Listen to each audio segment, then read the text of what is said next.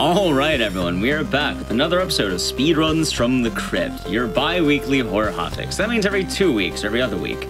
So welcome back, everyone. Hope you had a wonderful time at SGDQ, Summer Games Done Quick. And speaking of which, Summer Games Done Quick has wrapped up. If you'd like to check out any of the runs from that, you can find it on the playlist at Games Done Quick's YouTube channel. I guess you can find that on, youtube.com/gamesdonequick. A lot of fun runs, and as always, we love the horror block here at Speedruns From the Crypt. It's one of my favorite blocks. A lot of fun games this time, but with every marathon, you can always want a little bit more. You sort of just, there's a lot of good games that you sort of just miss. Today, I'm going to be bringing you for the games that were not able to be brought for the marathon, either because they're on backup or for other reasons.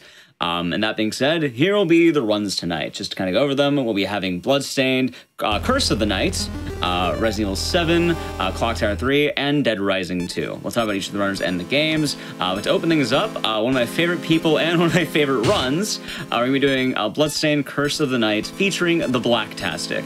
So take it away. It was the Curse of the Moon, I just realized. I mean, do you want me to whip out Ritual of the Night? I mean, like, the theme is games that couldn't be shown off at Summer Games Done Quick, so I'm assuming Curse of the Moon is it. But, I mean, like, if you want a Zangetsu run, a little extra, and be sure to invite me back for a little bit of Zangetsu action. But, hello, I might everybody. need to. My name is The Blacktastic. You can always just call me Bobby. Welcome to Bloodstained, Curse of the Moon. This is an indie title carefully crafted to be a spiritual successor to retro Castlevania games, kind of like Castlevania 3 even. So throughout the game, we'll be picking up a handful of party members, all with their own weapons, physical attributes and feats, items that you can pick up, even color palettes. So let's set up the ultimate category in the veteran style. And time's going to be on movement, so don't worry, I will count you down. But let's learn a little bit of lore about, you know, this spiritual successor. So there was once a man who had been given the moon's curse by demons. That man was Zangetsu, and that's pretty much all you need to know. 5, 4, 3, 2, 1, go. Because it does start on movement, but All right. But for now, we do have the main protagonist, Zangetsu, like we were talking about a little bit earlier, and we're moving pretty darn fast with them. So the ultimate category outfits them with several, like a slew of abilities. You're originally called soul arts. There are 3 that you can grab in the game. They give you access to a dash, a double jump, and an aerial slash. Makes it really easier to hit people like air to air or air to ground. But exclusively to ultimate mode, there is this charge slash that deals an immense amount of damage, on top of having a huge area of attack, you see. So for a lot of the boss quick kills and just enemy clearing in general, you're gonna be seeing a lot of this attack. It's almost like a short range, like Buster charge. I mean, like it almost feels like a Mega Man now that we're talking about it. But we'll get a little bit into like why it might be like that in just a minute. But look at that parallax scrolling. This game is only on sale for like only $5 right now for the Steam Summer Sale. By the way, it's out on every contemporary console, but for $5, I think that's a pretty good deal. It's a pretty darn good deal. I think so.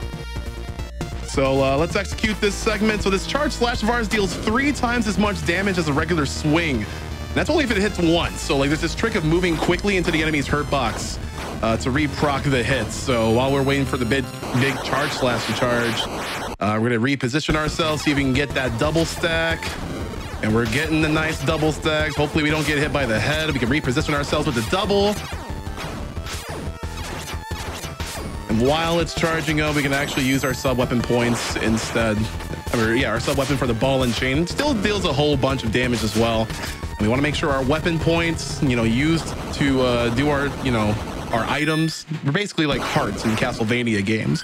We want to make sure that's at a nat 0 at the end of every stage so that the game doesn't spend the time counting it down and overflowing into like your score. Like it is basically pretty much like a score thing. Huh. But yeah, like you saw a little bit there, bosses will usually perform a last-ditch effort attack against you, but for a game like this, it doesn't really do much. It's just only for like no-hit bonuses. All right, we picked up Miriam. You might recognize Miriam as the protagonist to, you know, not Symphony, Ritual of the Night. See, I'm messing up the titles like Eck over here. They get you. I read Ritual of the Moon, and I thought, wait, Ritual and Moon don't go together. It must be Curse of the Night. I was like, wait. You know what the funnier part is, by the way, while you're doing this stage? So for anyone who watches Speedruns From the Crypt or just knows either the Blacktastic or me, I actually met Bobby during a run of this that Starwind did a few GDQs back. That's how I actually met him. So I think it is funny as well, because I also run this game. I should know this. Yeah, it's a lot of horror and horror adjacent, but like there's also two different like titles, you know, Ritual of the Night and Curse of the Moon. I saw someone in the chat asking a little bit earlier, like, is this the same like story? No, it actually is not. So when this game was funded for, you know, like to be like a Kickstarter incentive for Ritual of the Night. Hold on, tight jump here. Cool. Yeah, it was initially, you know, announced as a stretch goal. They were going to plan it as like a prequel to Ritual of the Night, but they actually ended up just making it like its own different thing, which I actually love more, since you can like, you know, you can kind of like use that to further distinguish the two universes.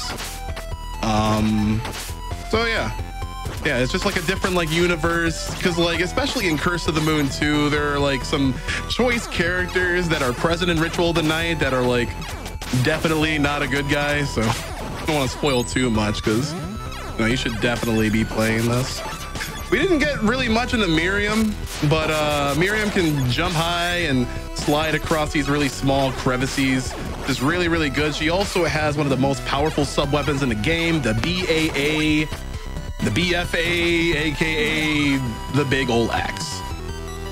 And you're gonna be seeing a lot of this axe a little bit later with the bosses, but this is actually like the most difficult quick kill in the game. So let's see if I can pull it off. Every hit is deliberate. 1, 2, 3, dunk! There we go. Ooh. Very nice. There we go. So in ultimate mode, the bosses are like a lot harder. They move faster even, and they have a lot more HP. So like every single swipe that we did right there is incredibly deliberate, because we would have to waste about 7 to 12 seconds for a backup otherwise. So it's really good. Good fight. Also, I want to mention, since I was actually watching your stream before while you're practicing for this, you actually got a new world record in this category, didn't you? Literally 2 hours before the start of this broadcast. It's just good timing. What can we say? It's incredibly good timing. So yeah, we went from a 22:16 to a 22:11, but this game's still having stuff getting optimized and getting found out about it. So I would definitely recommend anyone here that's inquiring about this game to pick it up. There's a whole bunch of characters to play as. There's a whole bunch of modes that like we've seen ultimate mode at GDQ before, just not in like the any percent. We've seen nightmare mode as well. We've seen, again, Starwind's low percent, which is really, really cool. Because like with any different route, like you see way different parts of the game, like especially for like low percent or like normal or anything like that. So it's just like really cool. So like teamwork makes the dream work. So here's a really good example right here. The Frost Caliber freezes this big old foe. We can use him as a platform to skip an entire segment of the stage. So like little things like that like are really, really easy to come by, and you know, just experiment. So we want to make sure that we're topped up on our HP right here, because we're going through a crusher room, which we're going to be taking a couple of damage boosts from. And they do about 4 HP of damage. But again, with you know, swapping in and out, we can actually share the damage throughout their life bars, which is really cool. So with the crushers, I you know, have a moment to chill. Actually, a question. I noticed usually swap to Miriam and then jump over the door with Zangetsu. Why do you do that instead of just opening the door? So yeah, that's the door skip. In any percent ultimate, doors do not exist except for the mid-boss doors and the final boss door. If you were to open a door to go to a different screen, like the animation would actually just like take about like 5 seconds. So you're saving about roughly 5 seconds every door transition by doing that. So it's pretty exclusive to ultimate mode, because you're not supposed to have those abilities with Zangetsu. Right. Oh, hold on. Oh! I can explain this 5 minutes if you would want. this fight has gone completely off the rails. Okay, to kind of explain what's going on for anyone in chat, normally what you want to do is you want to freeze the head, because whenever you freeze it, it does double damage to whoever hit comes after that. So as we have the BFA hitting the head, you're doing just a metric ton of damage as a result. There is a quick kill. Unfortunately, sometimes things don't act too kind, but luckily the fight's done now, and you just have to dodge the bolt. Yeah. It's only going to be about like a handful of seconds lost over that, but the dunk is really, really cool to show off. Oh, I just love this, like the 3 hits. Yeah. What went on there is that like I didn't get my initial charge slash, and I definitely need to like adjust for that. But with those platforms moving in and out like pretty quickly, it's pretty hard to react. But what we're supposed to do, so yes, we were supposed to be using the axe. The axe does 25 damage on its own, and the frost caliber hitting someone out of their frozen status will deal double damage. Now, in Veil 4's head, the third boss's head is inflicted by innate double damage. So that's a quad damage. You're doing like 100 damage per strike with that. And that's how you like really make a quick work of that boss. But it's okay. I mean, like if you want to watch the quick kill, just watch the world record that I set like literally 2 hours ago. Or follow Blacktastic on twitch.tv/theblacktastic. That as well, parentheses. Both way. Stage 4, this is a really short stage. This is where like any percent becomes any percent. We have to be actually really careful about how we expend our weapon energy, because we need enough for the zip and enough for the boss quick kill. I think we'll have enough. Oh yeah, we'll have more than enough.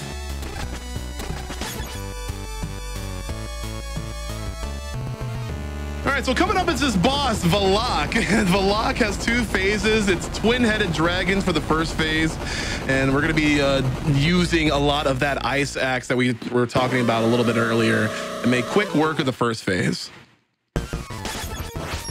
And a 1 and a 2, make them go woo. Damage boost on the platform, switch back to Zangetsu. You already know what it do. And again, I don't really want to say this is like the most irritating quick kill, but the double quad stack with the charge slash is what we want. I got 2, that's fine. That's why the frost caliber is there, so the boss cannot attack like that, but we were just 1 hit off. That's pretty good. That's pretty good. Valak is like it's. I love this game because it's so colorful. It's so vibrant. Oh, yeah. Like the boss designs are just so incredible. I have to ask though. So the zip, do you have to move it all once you're kind of in the wall, or do you just drop straight down? No, for the next one, I'll be explaining in stage 7. You have to move a little bit, but move in a very specific manner. But that also, one, this is my favorite song in the game coming up. Oh, the Gallia Minerva. I love it. It's great. I absolutely love that. Yeah, this is the stage from Ritual of the Night, the very first stage from Ritual of the Night, y'all. And we just picked up the Demon Essence. The Demon Essence is the main power up for this segment because all of our physical hits, our physical damage is actually increased by 1, and that actually can transfer from ally to ally. Like it's not only Zangetsu that gets the use of that power, which is really nice. But it might be silly thinking like, oh, it's just like 1 damage for like every 1 hit. Like that definitely adds up, especially with like how we do the damage stacking in this game. Yeah, a lot of team lifting, a lot of just casual floor clipping and doors not existing, which is why I love 80%. But unfortunately, these mini boss doors do exist. Yeah, these do exist, but yeah, someone's saying in the chat, like, this is a very beginner-friendly speedrun. Ultimate definitely is, because, like, you do have the free range of movement, and, like, the movement is something that you have to optimize. But you just also have... Oh, we got the glitch again! Let's go! Nice. So that we don't have to walk through that entire screen transition. I forgot what I was going to say. Oh, yeah, this is a beginner-friendly speedrun. Like, even though you have to optimize movement, you're still bestowed a whole bunch of damage with the big ol' axe, with the charge slash. and which is a whole bunch of stuff. So, and for this upcoming boss, Andrailfist, we do want a specific number of weapon points at the very least, so we can perform the quick kill. Didn't even get into we were talking about so much stuff that like we didn't even get into like what these other people did. We were just talking about Zangetsu and Miriam. Alfred, which is the old guy, can do a whole bunch of magical spells. We make a lot of use of the ice here. There we go, ice axe. Do we get the good pattern? Maybe. Yes, we do. And we get there we go. That's a big old axe right there. So yeah, y'all can feast your eyes on this Cyber Peacock as he does his last dance. And while he's doing this little, temper tantrum, fading into the nether, we can go to never mind. You can follow The Blacktastic at twitch.tv/TheBlacktastic. I don't mean to shill, but this is like the week after GDQ. Absolutely. We're trying to hit a milestone here. I am only, let's see, 270 follows away from hitting 20K follows on my Twitch channel. So it would be, so if you like retro speed runs, if you like indie game speed runs, if you like Metroidvanias, if you like Friends of Ek and a whole bunch of other horror game speed runs or speedrunners, then please follow the channel. I'm gonna say as well, why you've been talking about it, there's pretty much been seamless gameplay going on the whole time as well, which yeah, you'll get a little bit of that too. Like as long as there's people to chat with, like I'll definitely talk about the game or talk about how we do certain boss strategies here. Like I should be talking a little bit about this game. We picked up the Power Glove a little bit earlier on in this stage, and that will also increase your damage by a point. So mixed with that Demon Essence, that's 2 per hit, and like you can just see how they really add up at the end. Just do some casual floor clipping, and of course you're just going to be seeing Zangetsu for the majority of this run because I mean he's the one that absolutely can run. But he's really fast in the manner of Ritual of the Night as well. I also speedrun Ritual of the Night with Zangetsu, and he is an incredibly fast character. If you want to see that at a GDQ VOD, that was the Summer Games Done Quick 2020 online one. And so I actually okay. Oh, I was gonna say with that one, I know you used your it's the snack box, the junk food controller. Yes, the snack box. So I also did that for I also play a lot of fighting games with that, but it's also a really oh, dodge that hammer, nice. Good dodge. But also it's really accessible with 2D platforming. I like it for 2D platformers. So do you use it for this game? No, I'm just using a regular Xbox controller for this, just mainly because there's a whole bunch of switching going on. This is a pretty, I mean, we'll deal with that pattern, I guess. So this is a really random boss because you have to kind of read where the umbrellas are supposed to spawn. And this is the most RNG intensive boss in the game, but she can go down pretty easily because once you get the ice axes, again, you're just dealing a massive amount of damage in this run. It's just a sense of trying to make sense of where she'll be. Yeah, that's Bloodless, based off of Bathory, however you want to frame it. If you're a fan of Castlevania Bloodlines as well. Bartley.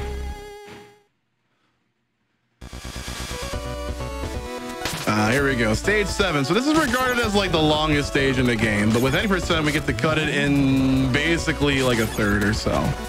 We get to use a really cool zip here, which is really cool, but we have to get there first, and getting there is pretty perilous. Especially if you want to do it in a really fast fashion. Again, teamwork making the dream work, wing smashing. And as you can see, Jeeble, since we talked about him, definitely not Alucard. It took about half of his health So like you got to be really prepared to take those shortcuts because they are guarded by the fearsomest of foes, like this frog enemy right here. We're gonna try to use Froggy for the skip. There we go. Also, doors don't exist. Now there is a slight photosensitivity warning because there's a lot of white and gray tile here. So please avert your eyes if you are photosensitive because it's about to get hella Sonic 2 up in this piece. With all this black and gray tile. Look at all this black and gray tile. So what we're doing here is that if you saw before we did the zip that there were stairs in the top right corner. We are actually going up those infinite stairs until we drop off at a specific point where we can resume gameplay.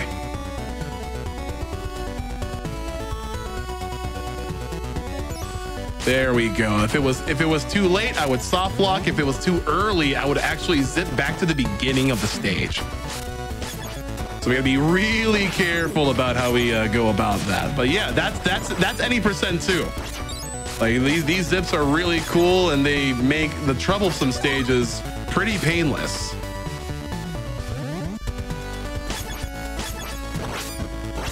We grab that safety. We got everything that we need. Now coming up is Bothan. I think his name is Bothan. He's a little. Well, he likes to read, but he also likes to kill things. So let's kill him first. So we're gonna do a slight double charge stack. We're gonna ice axe. It's 50 damage for every ice axe. Then we're gonna finish him off with a double stack. Like that. Excellent. And this is like one of his this is one of my favorite like desperation moves in the game because he just goes really nuts. Like, but he ends up, well, you just saw how he ended up right there. He tried his best. Indeed.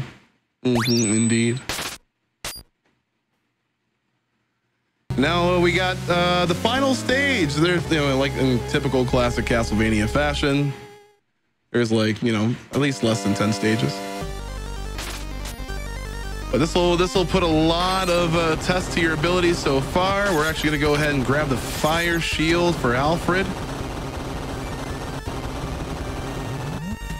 And we get little small glitches again, like going upstairs to go downstairs. A lot of these enemies are pretty tanky, but we can dispose of them with the charge slash pretty easily. And we actually like retaining the dash speed from Zangetsu, so we're gonna activate while we're in the air with Alfred. And this fire shield will actually shield us against these little devil termites or locusts. So we go double charge stacks there. We're just gonna be building up weapon points along the way.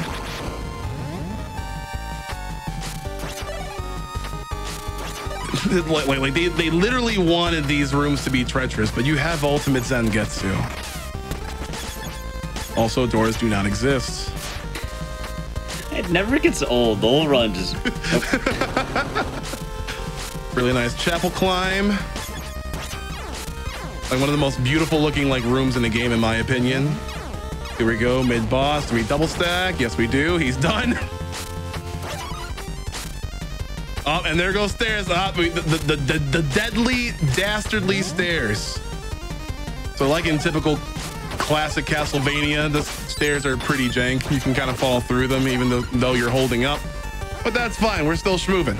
I just want to say I hate those frogs so much. Just having ran this game before, I think that room killed me like 8 times. We got one more sub weapon to pick up the ball and chain. Now we got 2 phases of the final boss.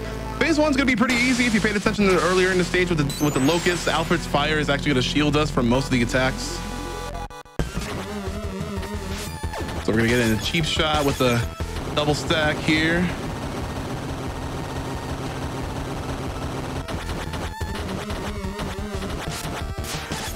We'll reapply. He has around 180 HP or something like that, and the fire shield can definitely deal some points of damage as well. You gotta keep in mind that the gauntlet and the demon essence, well, we're not using the demon essence, but they don't apply to sub weapons. So we got one final phase, which will be really easy because we have big range with the ball and chain. Then we got the charge slash as well. We can reach the weak point with double jumps. So this is pretty much the solo Zangetsu show. Time's gonna be on the final hit. So we're just gonna be keeping chaining our ball and chain, our charge slash, and Alfred's gonna protect us. So as long as we keep that steady rhythm and we pick up some of these weapon pods along the way.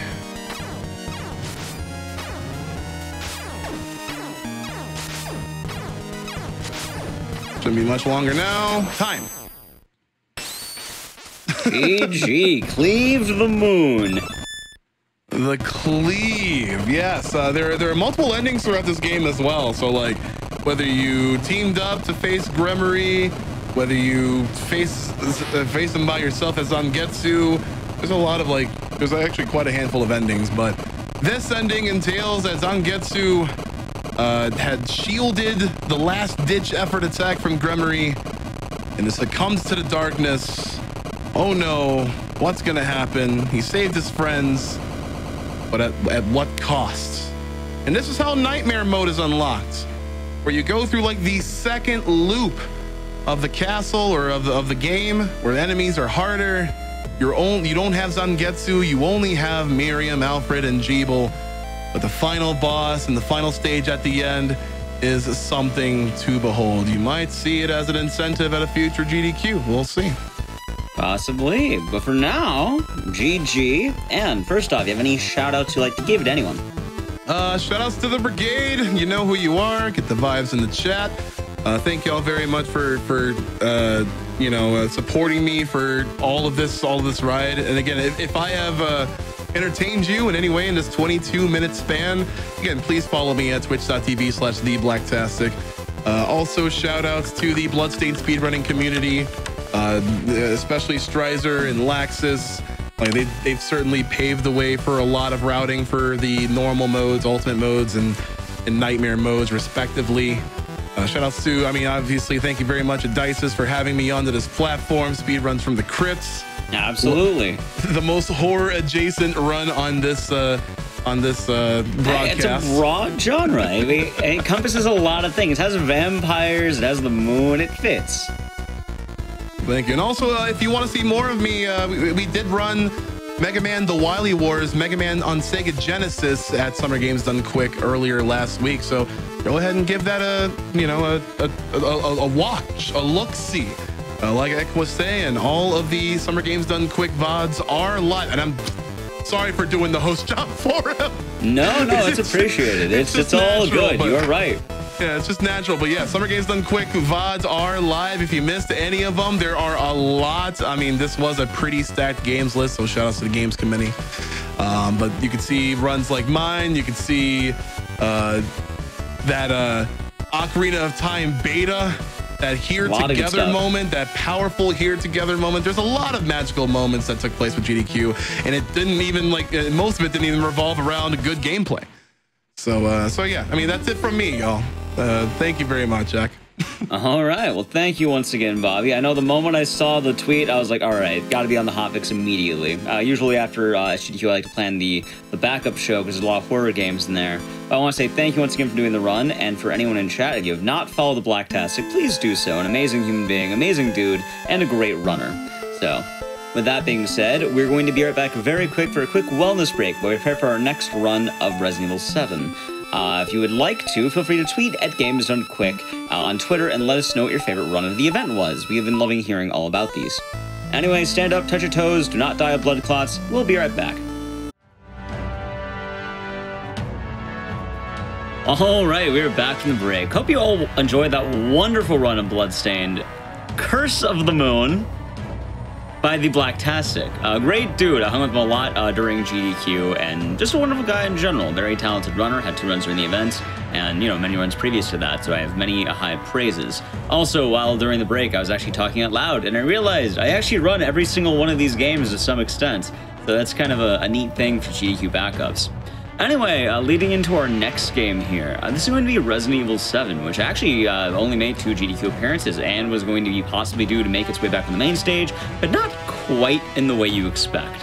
So very often, especially in the world of modern gaming, you get a lot of DLCs and campaigns, and they tend to be pretty cool. So I think this is going to be a very similar vibe to the last one, and this is actually a personal favorite category, mainly because I love games that incorporate horror and boxing. It's just a fun thing. So if you know what that means, you'll know. If you don't know, I guess get your favorite Rocky montage emotes out, because we're going to be going to Resident Evil 7, The End of Zoe, with Maxi Loads. Go for it, because I can't say take it away. Fair. Hello, everybody. This is indeed Resident Evil 7's End of Zoe DLC. Now, before I begin, I do want to say, this is the first time that a DLC for Resident Evil 7 has ever been on backup for a main event. So that was pretty cool, but not only that, this was the only Resident Evil of any type that was on backup. So I was pretty shocked when I saw that. I was like, okay, cool. Didn't run into the event though. It stayed on backup. Makes sense. Well, that's why we have the show. It was a busy week, so Ecdysis was like, hey, you, run this. And I was like, yes, please. So yeah, thanks, Zach. Of course. We can begin. I will call time. Not call time. Dude, I did that on my GDQ run as well. I keep saying that. We'll start in 3, 2, 1, and go. All right, End of Zoe. So this is the best DLC of like any Resident Evil game. And the reason why is because you punch everything. That's it. That's all there is to it. You punch the molded. There is nothing more enjoyable than that. But the general strat on those first molded, like just the generic molded, is you give them that very specific combo that I'm doing over and over again, and you want that last punch to hit them in the head. That is the key to killing them as quickly as possible. And you probably saw me also punch a door open. You can't punch those open until every single enemy that is aggroed onto you is dead. So technically you can sneak around and just open the door, but that is not fast. We go fast, so we punch. So really quick lore-wise, I just want to mention, if you're wondering, why is there a boxing game in Resident Evil? This is like, what, Joe Baker? This is Joe Baker, yeah. It's Jack's brother. He's been distant to the family, like up like the block, and he didn't realize that everyone got zombified. He was just eating bugs in the woods. And wrestling alligators. Exactly. The life of a swamp man. I mean, he's also a boxer, apparently. Pretty good one, too. Oh, yeah, he punched the head off a zombie. Heck yeah. Or it's mold, I should say. So you're probably thinking like End of Zoe, but you don't play as Zoe. Well, that's because this is Zoe right here. We're saving her. Joe like runs into these soldiers in the middle of the bayou, and Zoe was like kind of calcified, or as I like to say, auditioning for Frozen 3. And she is on the verge of dying, all thanks to Evelyn. So Joe finds her, knocks them out, leaves them for dead, basically, and then you gotta figure out how to save Zoe. And this all happens like... No! This all happens like 6 days or something after Not a Hero. So, and Not a Hero happens directly after the main game. So just to give you an idea of how long it took for the molded to kind of spread to other parts of the bayou.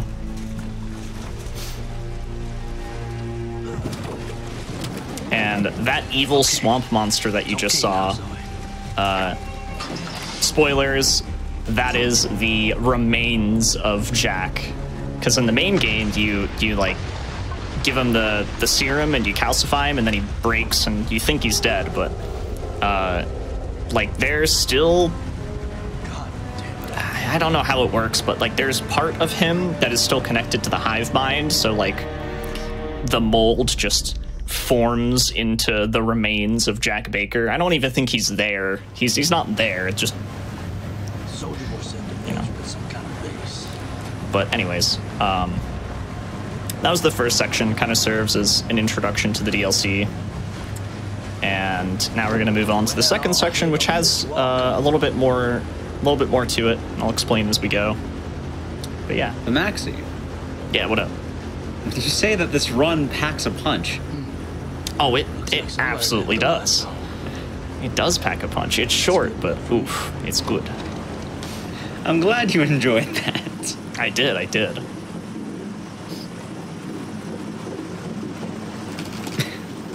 I'm used to getting booed. I didn't actually think I'd get a... I didn't think you would enjoy it. If Starwin was here. Bless Starwin. He's a good dude. Yeah. That's facts.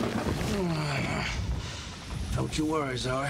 So when I run this like on my stream just for fun, I actually have the Simpsons mod enabled, but you know, a lot of people know that there was a big update for RE7, RE2, and RE3 remake. So I can't use that mod because I didn't down patch. But yeah, the Simpsons mod usually has Zoe as Maggie, and Maggie's absolutely massive. You literally can't see anything in this section where you hold Zoe, so that's, you know, that's pretty silly. I definitely do need to down patch. I want that mod back.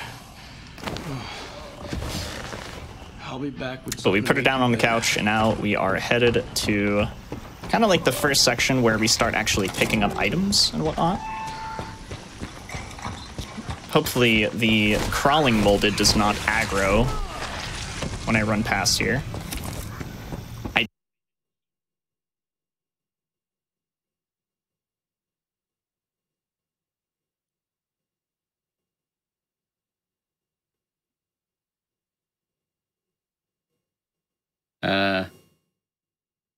You all good?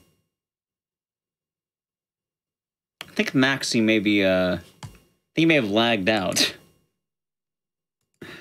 Well, I don't know if the game is still up or it's frozen, but he was on the crawling guy. Yeah, all right, there it is. It may have lagged out. He may be on technical difficulties for a moment here. Oh, it's better. He's back. All right, we're back. Sorry, yeah. Slight technical difficulty there. The crawling guy did notice Maxi. Anyway, on your count, we start the timer once again. All right, I'm gonna unpause in 3, 2, 1, go. What was the last thing that happened on screen, rather? Crawling guy did not notice you. Okay, so we fought Jack 1. That was a mini boss fight. It's really short, so yeah. We just basically give him the same combo that I've been using this whole time, which is right click, left click, right click, left click. And now we're blocking alligators with our arms, which is only a thing you can do on easy difficulty. If you try to do that on normal, the alligator will just eat you. But yeah, it's an alligator. Indeed, that's true.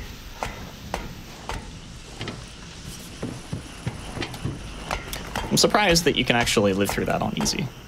They were being very generous. But I suppose they weren't being very generous with Joe Must Die. If anybody's played this DLC and they've tried Joe Must Die difficulty, it's actually crazy hard. There's a lot of traps and stuff, and enemy placement is just all over the place and bonkers. But yeah, sorry for that hiccup. That's all good. Now we're gonna use an item for the first time. We're gonna use the spears. The kind of like the black blade arm molded. They have more health, so it's better to take them out with a spear or a stealth kill, like this. I think they have like twice the health, if I recall correctly. I like how he still is able to break the neck of a mold. Like, he's mold. Yeah, it sounds kind of weird, huh? Why do they have necks? They don't. But let's just imagine they do for now. Just for Joe's sake.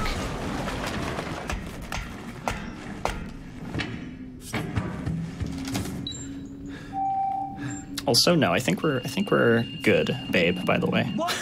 Thanks for the heads up. I think it was just a hiccup.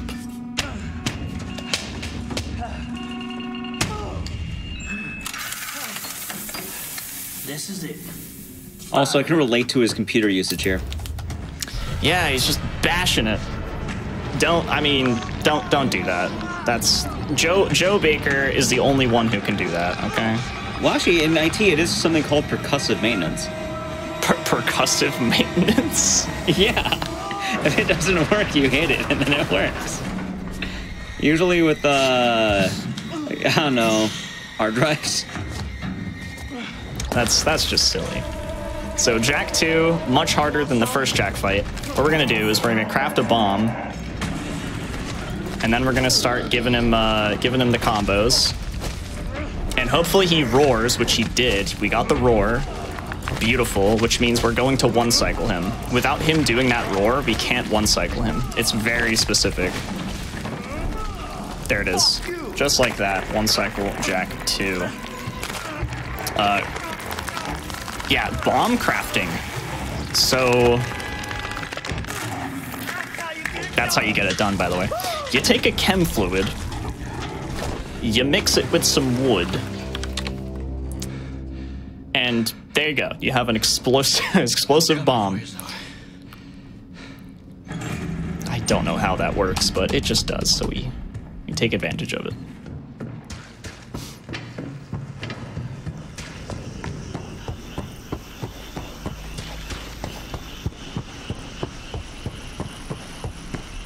But yeah, you can already tell this DLC is just extremely different from the main game or the other DLCs. I don't really know. I don't really know what made them think, yes, we need Uncle Joe to punch and spear and bomb everything. But I'm glad that they did. I'm glad that they made this DLC, because this DLC came out at the same time as Not a Hero. I actually think that they delayed Not a Hero just to kind of revise it, but also they wanted to release End of Zoe maybe at the same time, because I know a lot of people were like waiting for Not a Hero for a while after RE7's release. But I guess they're doing the same thing with Village. You know, they've got a lot in store for the release of that DLC. They're telling me we're going to get a boxing DLC for Village. I would love that. I don't think we are going to get that, but it would have been pretty cool. Would have been pretty cool. Oh, you're gonna get it. Should have just added Joe Baker to Mercenaries. Add him to the reverse. I don't know how that's gonna go. That's... Damn. This whole place has gone to hell. Yeah, just... We'll see how that goes. It would go carefully. Yeah, it'll go carefully. Hopefully they have anti-cheat and stuff. It's gotta be up ahead. Oh, someone asked if the molded dude who took away Zoe's the same dude. Yeah, that's the same guy. He just keeps coming back. You know, you rip off a skull, he grows a new one. That's how skulls work, man. Exactly. Yeah. If you're molded, that's the benefit. I wish I could regrow my skull. It would come in handy. It could.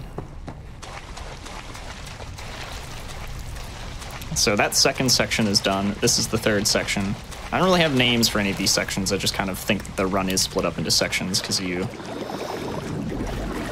take a boat ride from the first to the second, and then you take a boat ride from the second to the third, so it just kind of makes sense. But this is where like a lot of really cool strats happen. There's a lot of cool stuff in this area. And also a lot of luck-based things. Which, this first one is, will the alligator not bite me? Unfortunate. Oh, the second one swam away, that's good. You know, 1 for 2, we'll take it. And then this one over here. We'll see if it bites me as I climb. Nope, we're good. And now I'm going to show off something really silly. You eat bugs for health. Not bad. Keybinds. What? Okay. So, that's how you get health in this DLC. You eat bugs. As you do. As you do. As a swamp man would do. I'm gonna pick up this branch. Have you tried it? Put down this bomb.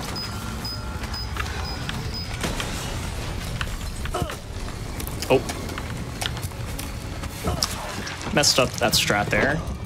As you can see, I tried to throw the spear through the window, but it didn't quite work out.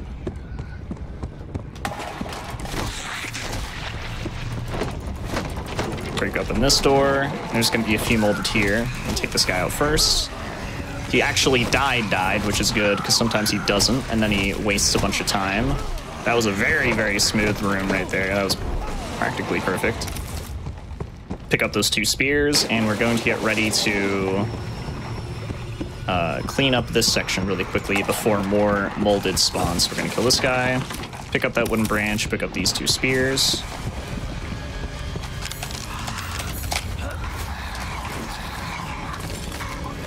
Put this down, blow that up, throw that spear, break open this door, and beautiful. Just like that. And you can hear the molded actually spawned right behind me. So there's just like this little bit of time where when you kill those last 3 molded, you have time to break open the door before the game realizes, oh, I'm supposed to spawn more enemies. So that's a pretty neat strat there. And now we're going to spawn this guy. I don't have... Why do I not have a bomb? That's weird. Okay, we're going to spear this guy twice. We're going to give this guy the punch combo. He fell over. That's not exactly what we're looking for. Uh-oh. The improv. We got him. I don't know where that other spear went. It's like all the way over there. All right, bit of an improv strat there, but it worked. It worked. That's all that matters. It's a goddamn sandwich. You know, I understand punching the zombies, but Joe doesn't have to insult them, too. Wait, what? He doesn't have what? He doesn't have to insult the zombies, too. Yeah, that's true. He does the very generic burn. And so this is the big reveal that the swamp monster's Jack, which I already told you earlier. So right. That's Jack. It's just his face. Like, it's just like his likeliness was used by the mold, like the hive mind, I guess. My favorite part about this DLC... Oh, good. Oh, I was just correcting myself. What's your favorite part? My favorite part is that, like, later, like, you find out, you know how Joe's been estranged and everything? Mm-hmm. Joe mentions, like, oh, yeah, I remember when I used to break your nose. I remember when I used to beat you up. Maybe there's a reason why he's estranged. Yeah, so Jack and Joe are not really checking up on each other as often as brothers would. You think it'd be Jack being the zombie, but no, Joe's pretty mean to Jack. Joe's a bit mean. That's true. But yeah, that is the reason why. But it's funny because I think Joe likes the rest of the family, but not his brother. Not his bro. He likes Zoe though enough to save her life, so that's what matters. That's why we have this DLC. Oh hell, Jackie boy. Which is canon, by the way. All of this is canon. The real canon is the man's arm. You seen that thing? True. Yes, sir.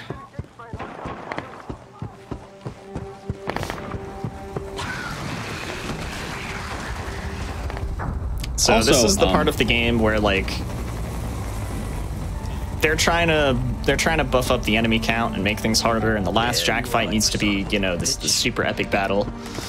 So Joe finds a advanced multi-purpose gauntlet. One of their fancy toys? As you do. Which, you know, as you do in the middle of the swamp. So now we have the power glove. Exactly. Yes. Hey. It's the power glove. Which has 3 different levels of damage. There's the basic damage, there's charge level 2, and then there's charge level 3. And we're gonna be using charge level 3 just a little bit here. To get some of these molded out of the way.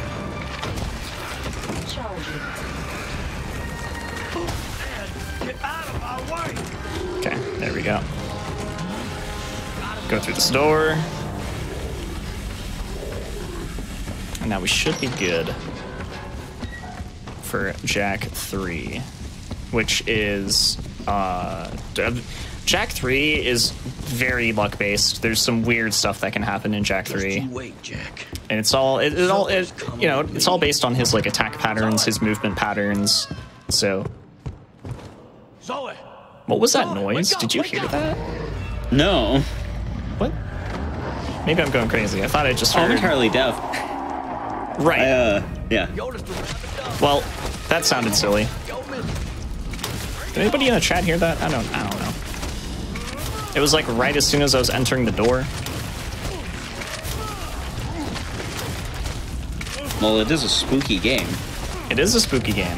Maybe it's haunted. I have been spooked.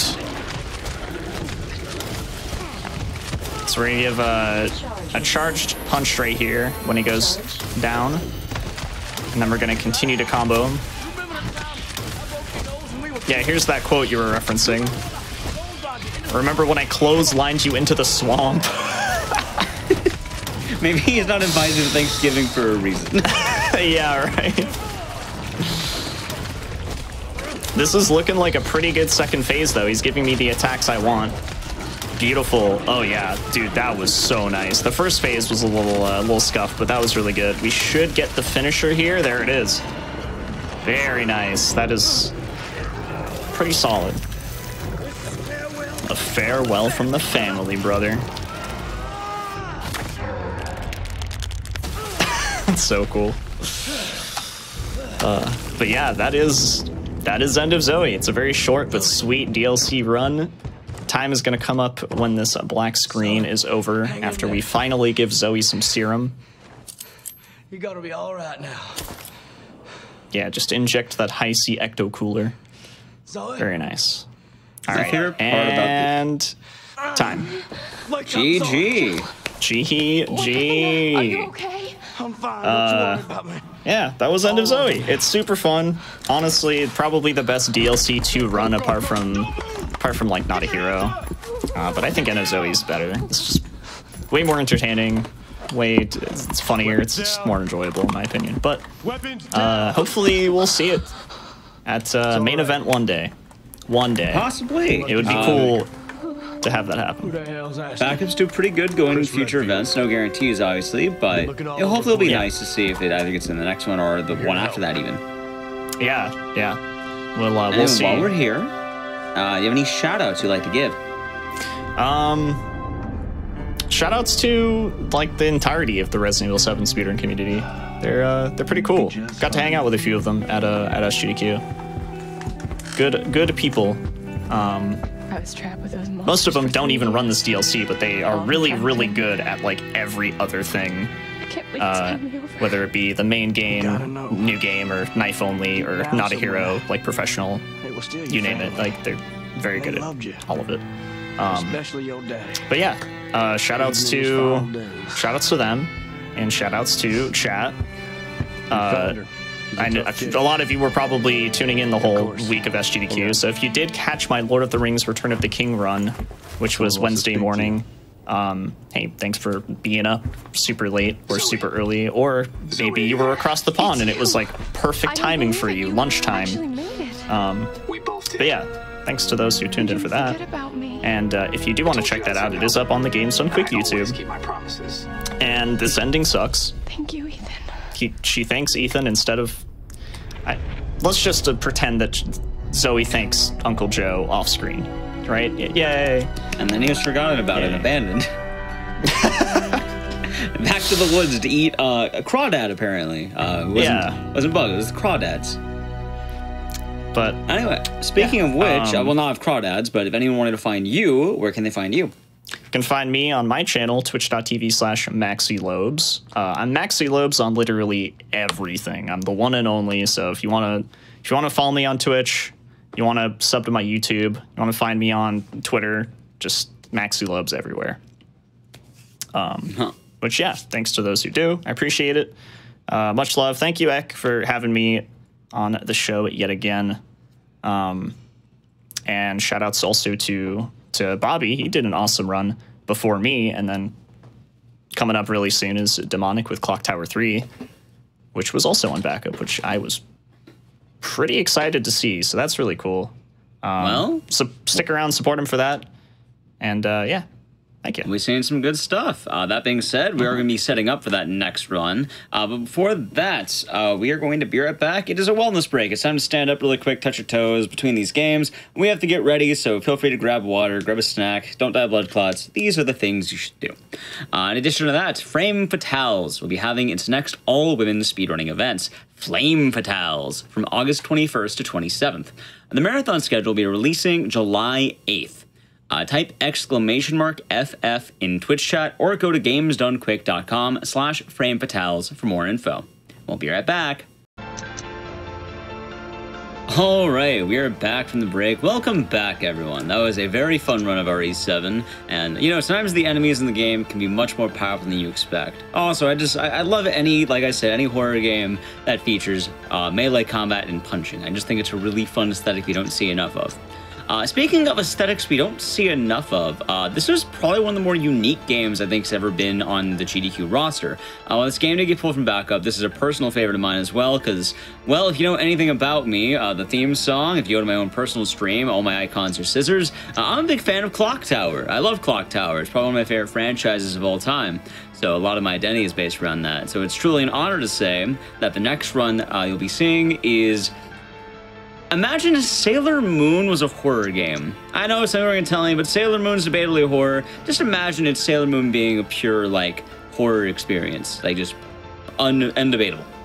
Anyway, here is Clock Tower 3 featuring demonic robots. Here we go. All right, hey there everybody, my name is Demonic Robots and welcome to Clock Tower 3. Like X said, this is a basically Sailor Moon but horror. It's one of my favorite speedruns of all time. It's one that, like Ecdysis, I have a very personal connection with, so I was really excited when it got into backup, and hopefully that means some good luck for us at future events. I'm joined obviously by Ecdysis, but also for commentary, Carcinogen is going to be helping me out with this. Carcy, you ran this game a little while back. Yeah. it's been a hot minute. It's been a hot minute. Yeah, so glad that you get to see this here. There's gonna be a couple new things, you know, just some fun stuff overall, but we're gonna get started right here. Time is gonna start when we hit new game. So if we are ready for the timer, I'll give a quick little countdown. On your mark. 3, 2, 1, go. So, Clock Tower 3 is a survival horror game by Capcom. It was made during their kind of peak golden age, right as around when the PS2 was really picking up on some super good horror games, and this was not one of them. This is a big change from the rest of the Clock Tower games, if you know those ones. Basically has absolutely no connection to the originals, but it's still a fun horror game nonetheless. The main difference between this game and Resident Evil is that Resident Evil has guns and this one does not. This one is actually kind of closer to Amnesia in the sense that you don't really get any weapons and you're not going to be defeating enemies. It's more so you're going to be getting chased by what are called subordinates, who are basically evil entities that are trying to stop Alyssa from realizing her true power and potential.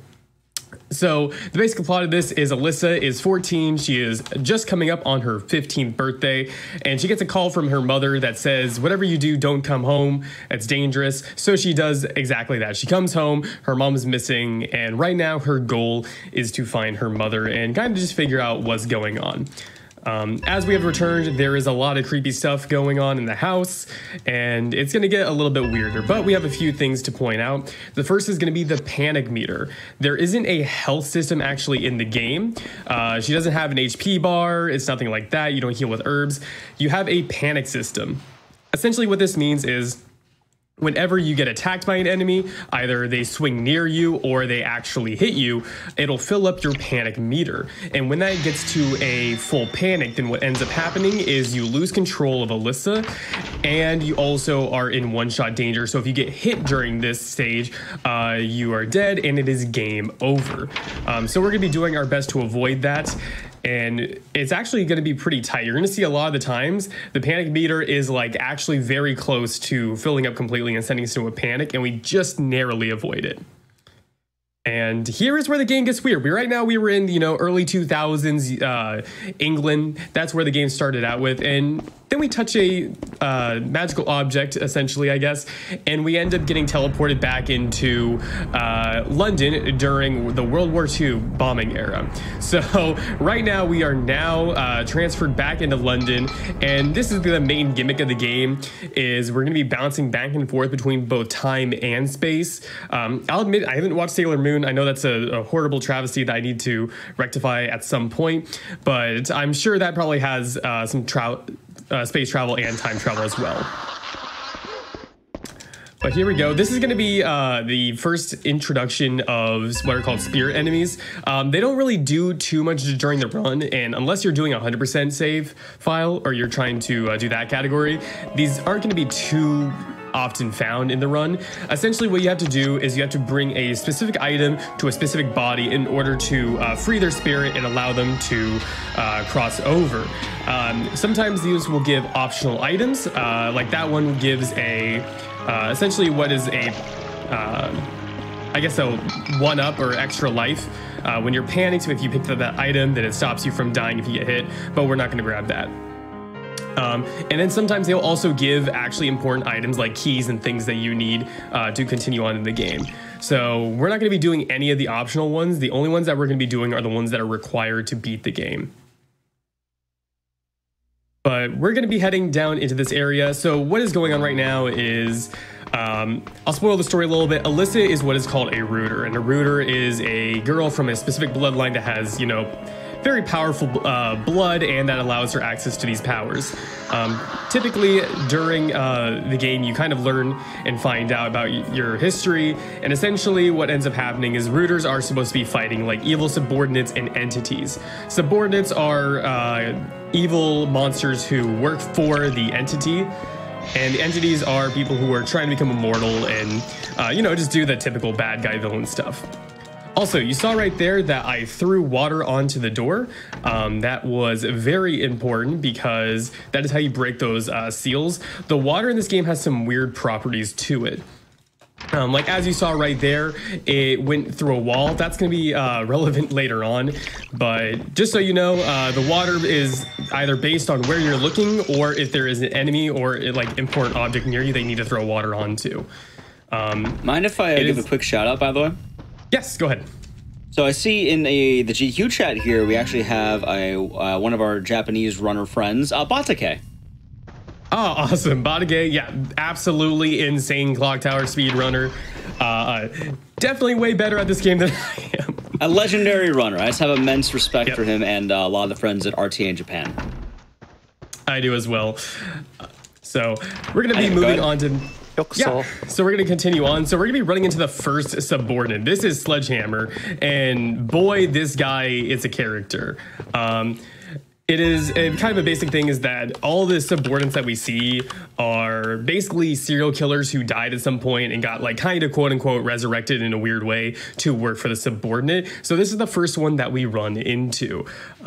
He is the introduction to the core gameplay mechanic of chasers, and you're supposed to hide or evade him, do a bunch of other stuff. We're going to be not really doing any of that. We're just going to be like avoiding his hits as best as we can. And this is the first instance of that right there. Every single enemy in this game has different attack patterns, different movement speeds, different everything that you kind of just have to get used to by playing the game.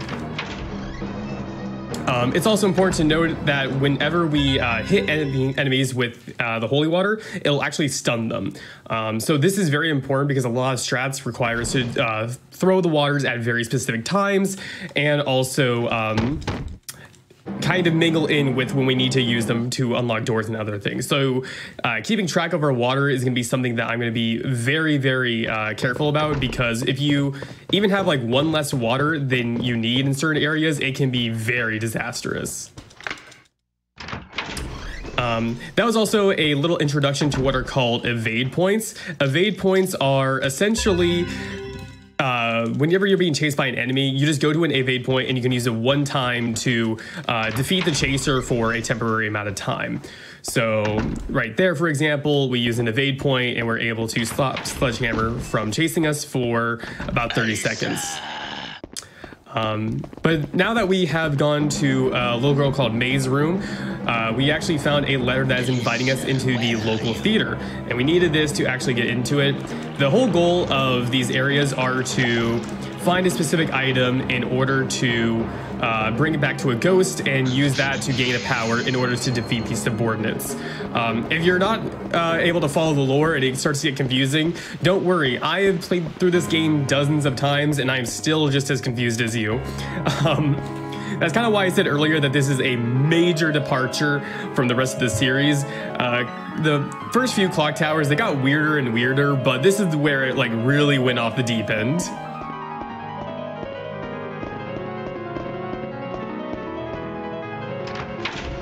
All right.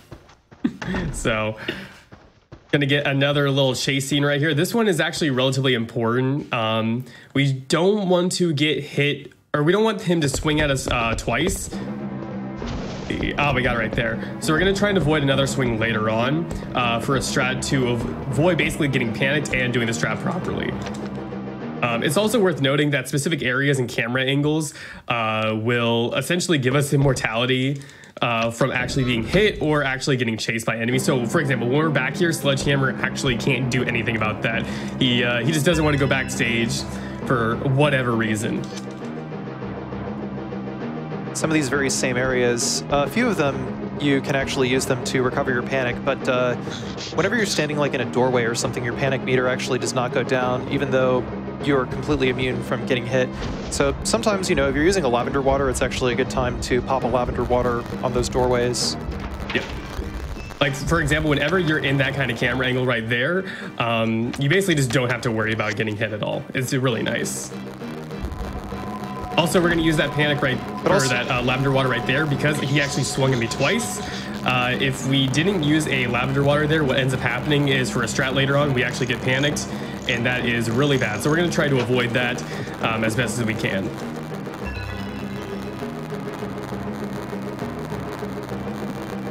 Are you going to say, Carsey?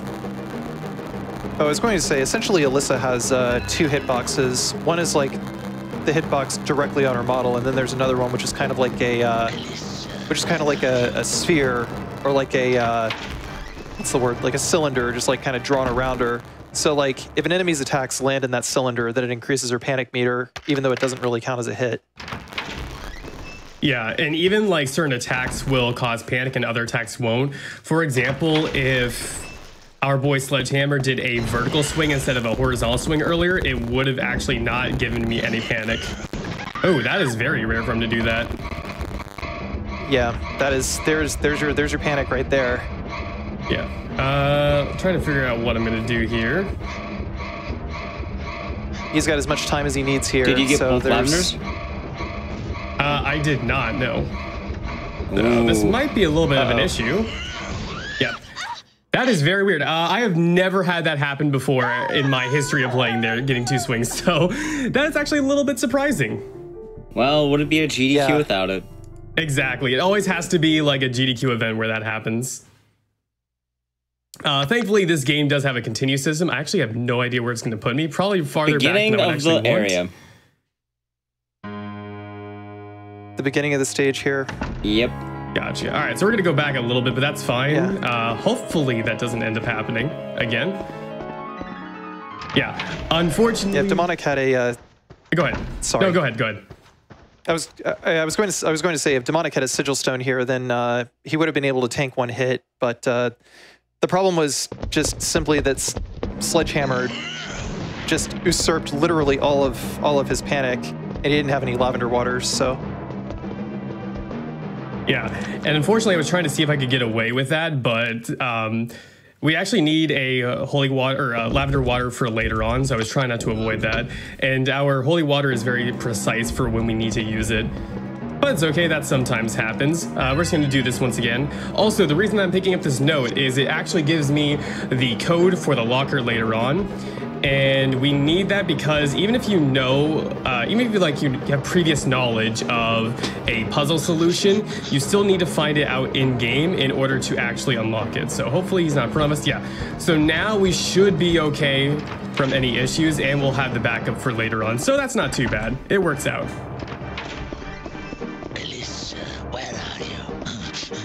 So that jump scare where he comes from the bottom of the screen right before the stairs, that's pretty much 100% of the time, right? Yes. For the most part, with the routing that we do, there's never really any random encounters that we run into, just random movement patterns.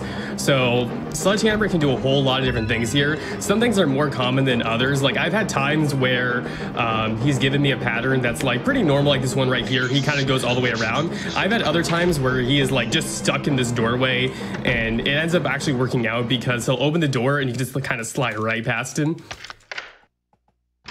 So it really just kind of depends on what the enemy's AI is feeling for that day. So here we go. We're gonna actually see what was supposed to happen. We're gonna go right over here to avoid getting hit. Then we're gonna come onto these stairs. And there we go. Now he didn't swing, which is good.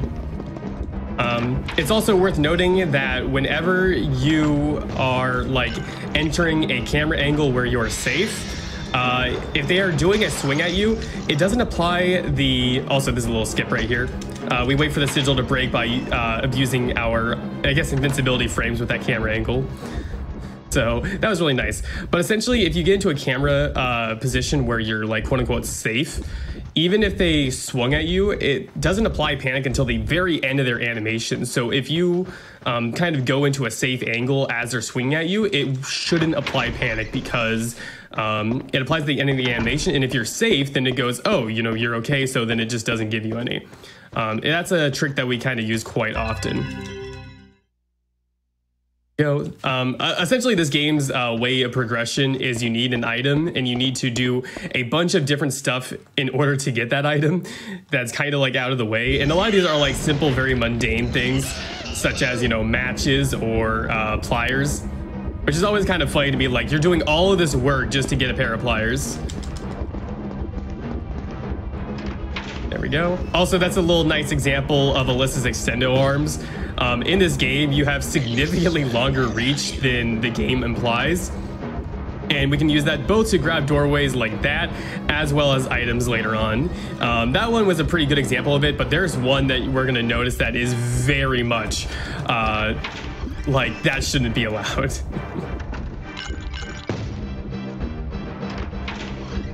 So we're gonna get another spawn right up here. I think it's like two, if you get it like 2 doorways away from an enemy, then they kind of just like lose interest in you. However, a lot of these spawns are guaranteed, so we're gonna be running up to here in a second. I'm gonna kind of hug this couch just to make sure he doesn't hit me. And again, never happened before, but that should be fine. We'll just use this lavender water as safety. Yeah, Sledgehammer just like knew that I was gonna be on GDQ, so he decided to like really make this like annoying for me. Fortunately, the first frame of panic just like cancels you immediately into the panicked run animation. Yeah, the panic run animation is actually faster in some areas. Like when you're going upstairs, it's pretty good because you don't get like the walking animation. So if you're going upstairs with panic, it actually kind of works out in your favor. All right, so we're gonna light the match right over here so we can see over this plank and walk over. It is completely random how many stumbles you get like that. I think the lowest I have personally ever seen is like 2. However, the lowest I've actually gotten is only 3. And it kind of just depends on, I think that the way that we figured out, like it actually does have a specific way that you can, you know, set this up to get the quote unquote good energy if you wanted to. But essentially, it's like a random seed roll that starts from the very beginning of you booting up your console, and it's frame perfect. So it's basically impossible to actually manipulate into a favorable pattern for us.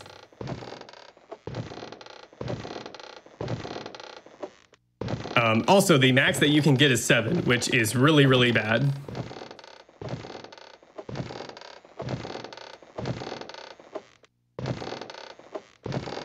Come on, Alyssa. Yeah, if sometimes like you can get it even at this very end here and you kind of just like slide off of the edge, which is kind of funny, but thankfully that didn't happen. And that wasn't too bad. I think that was 4, so that's about standard RNG. Here we go. Once we go past Sledgehammer right there, we are pretty much home free to the boss fight. And yes, there are boss fights in this game. They are not as clever as a game like Haunting Ground, which if you've ever played, a lot of boss fights in that game are kind of like puzzles where you're supposed to figure out a specific way to manipulate the arena in order to defeat them. Alyssa's not that smart, so we're not going to be doing any creative puzzle solving to defeat the enemies. Instead, we're going to use our water bottle, only we're going to be using it in a different way than most other people use their water bottles.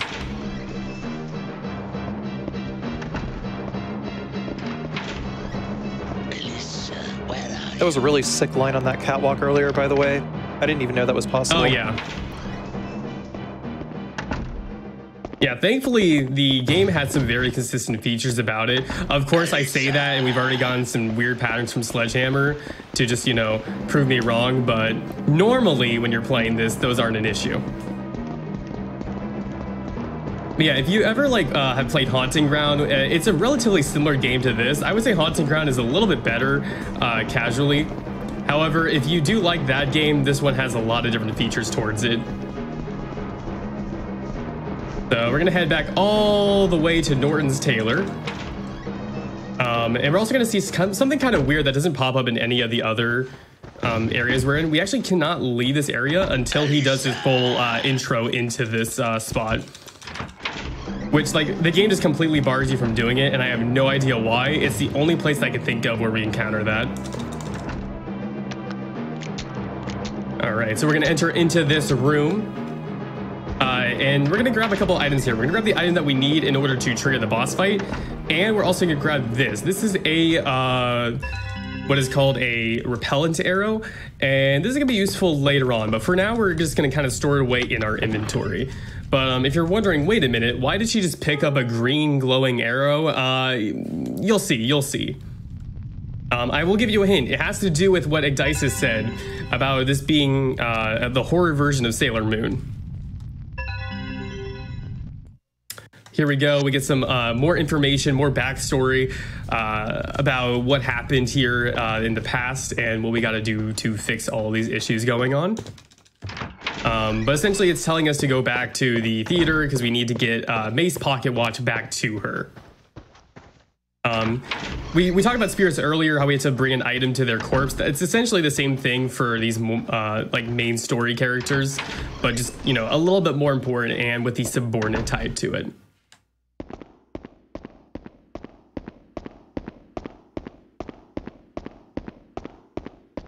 Interesting to note, this is actually the only Clock Tower game that allows you to use key items while you were being actively chased by a stalker. Yeah, which, thank goodness, because it would be way worse if we couldn't do that.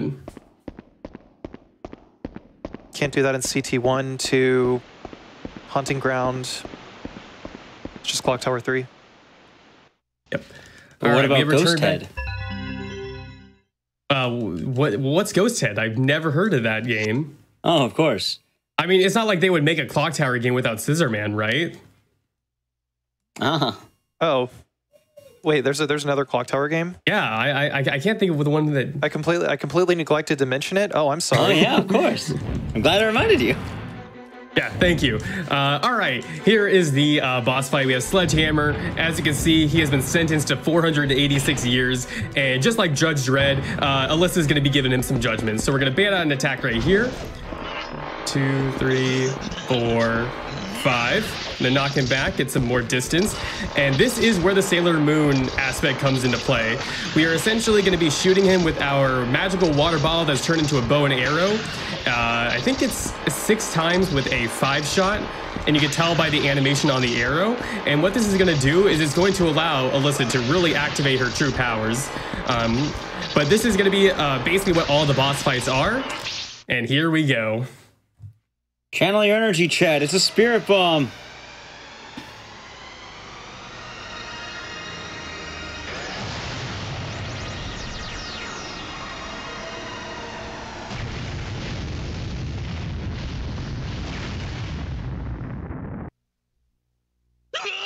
And then he just dies.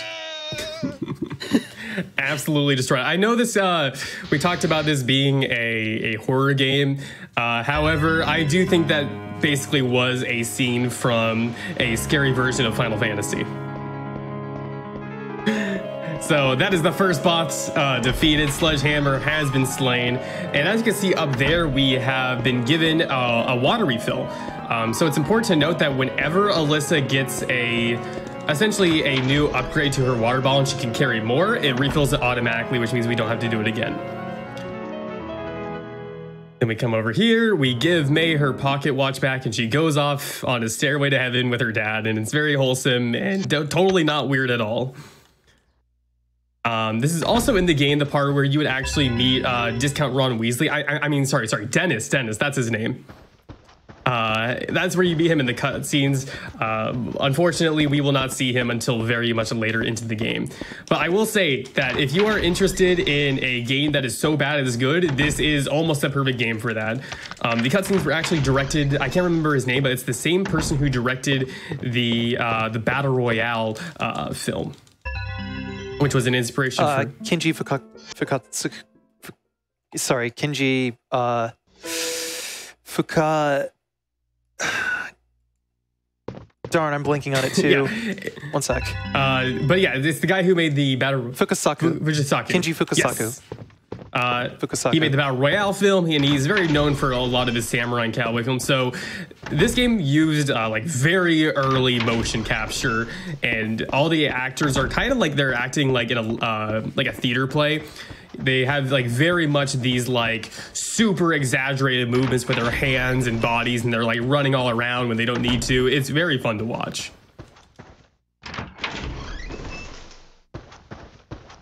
So you're also wondering why we got teleported back here. The answer to that is Alyssa just passed out and woke up in bed. And that's going to be a very common thing. But we're going to do some more space and time travel really quickly. First of all, we just got to do this little clock tower puzzle. I mean, this is technically a clock tower, right? Like, you know, it's just a very small tower, but it's still a clock tower. Isn't that just a grandfather clock? It is, but a grandfather clock is a tower with a clock on top. I suppose. I mean, you're the expert in clock tower X, so you would be the final word of it, but I think it should be considered as one. To circle back to the motion capture momentarily, there's actually a making of that exists somewhere on YouTube where you can actually see the mocap actors just like doing all the ridiculous movements that you can see in these cutscenes. So if you've played this game before, it's actually very much worth looking up. Yeah. Definitely something that I would recommend. So now we are heading to, I can't actually remember this like very specific area, like what it's called, but we have basically teleported through the use of that. Whenever we have like those magical circles that we use to teleport, the main thing about them is you need 2 waters to activate them. And you need to activate both sides. So if you want to travel back and forth, that's 4 water throws total. Again, that is not really relevant right now, per se. However, it's going to be relevant later on. But here we are, we're introduced to our next unfortunate victims that we need to save. It's a mother and her son who had something happen to their eyes, so they're completely blind and they're trying to find each other. And it's going to be up to Alyssa to help them find each other once more.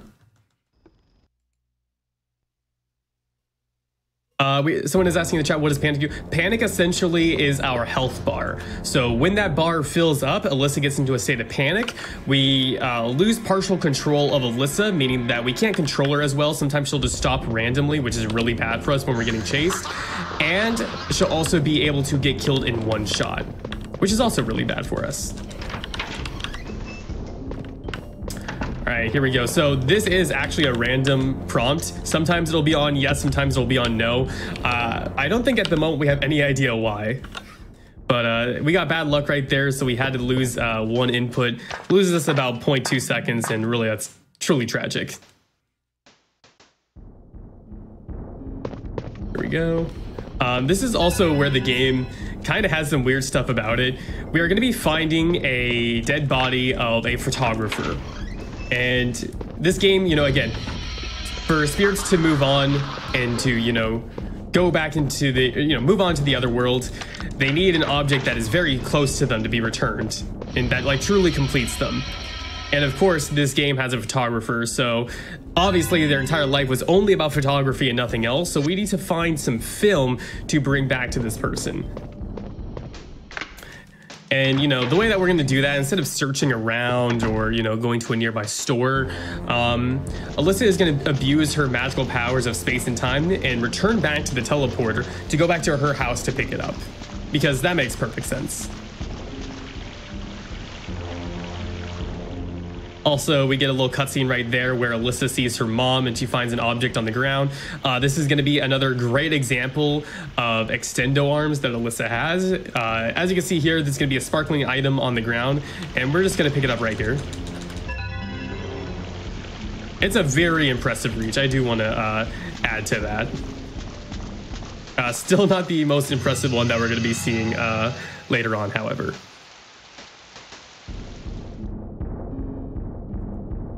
Also, I will say, this music goes from really high highs to really low lows, and this is one of the really low lows of the time. For whatever reason, this game has some like very good music in certain aspects, especially like the battle music when you're fighting bosses. And then the ambiance music when nothing is really going on is absolutely terrible. Thankfully, this isn't the worst track. I'll point that one out later on. Ecdysis, would you like to explain where we are going right now and who we're going to be running into later on? Yeah, right now we're going to our grandfather Dick's desk to get out a mask. I believe you got the key, right? Yes. Cool. There's always like two parts. There's like two trips here, and I always like just fuse the two. But yeah, we got this. It says Dick's desk key earlier. And you get a mask, and this just lets you go to a back room with like a library, which lets you go back to the other area because they kept a roll of film in a secret library. This game's full of the, hey, you need the random item to just do one thing to unlock a door. And that's all it does. Like the whole thing you're doing here is moving a picture frame. That's it. Yep. And even though it's very obvious that the picture frame needs to be moved because it's crooked, unless it's just like, it's crooked. Anyway, instead of like actually fixing it, which I have never understood. And even in my casual playthrough, I was very confused because like I knew that there must have been something behind the very obvious crooked picture on the wall, and she just doesn't want to move it. If you thought Resident Evil was bad with this like really cryptic stuff that people were hiding, Clock Tower has it beat. But yeah, Alyssa, I do want to mention, Alyssa really loves her grandfather, who has been missing for a little while now. She's very upset about that. But that is something to know, is she has a very close relationship with her grandfather. But now that we got the film, I might want to mention early 2000s film. And this guy died in like, what, 1960? So I'm sure the cameras work just fine together with it. Probably. So we're gonna head back on over. Yeah, unfortunately, this is kind of the like most boring part of the run for the simple fact that it's such a long stretch where we're actually not being chased by any enemies. Like for the most part, when you're going through this game, you are actively being sought after by the subordinates pretty much 90% of the time. So this is like the longest stretch where just no enemies are trying to kill us, really. You have some of these spirit guys, but really I don't count them. They're very easy to avoid, and if they do grab you, it's not a big deal at all. But here we go. This is going to be another ghost that we have to return something to.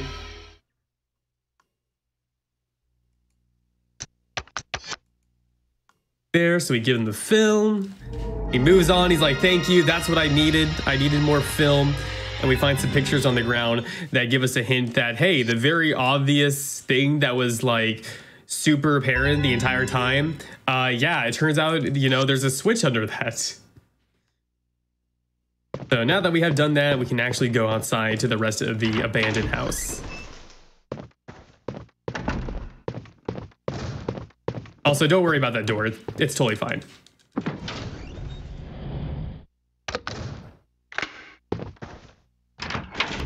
There we go. All right. I'm not going to show the cutscene However, there's a really funny one that I know Egg likes to show, and I know he's going to be mad at me for not doing it.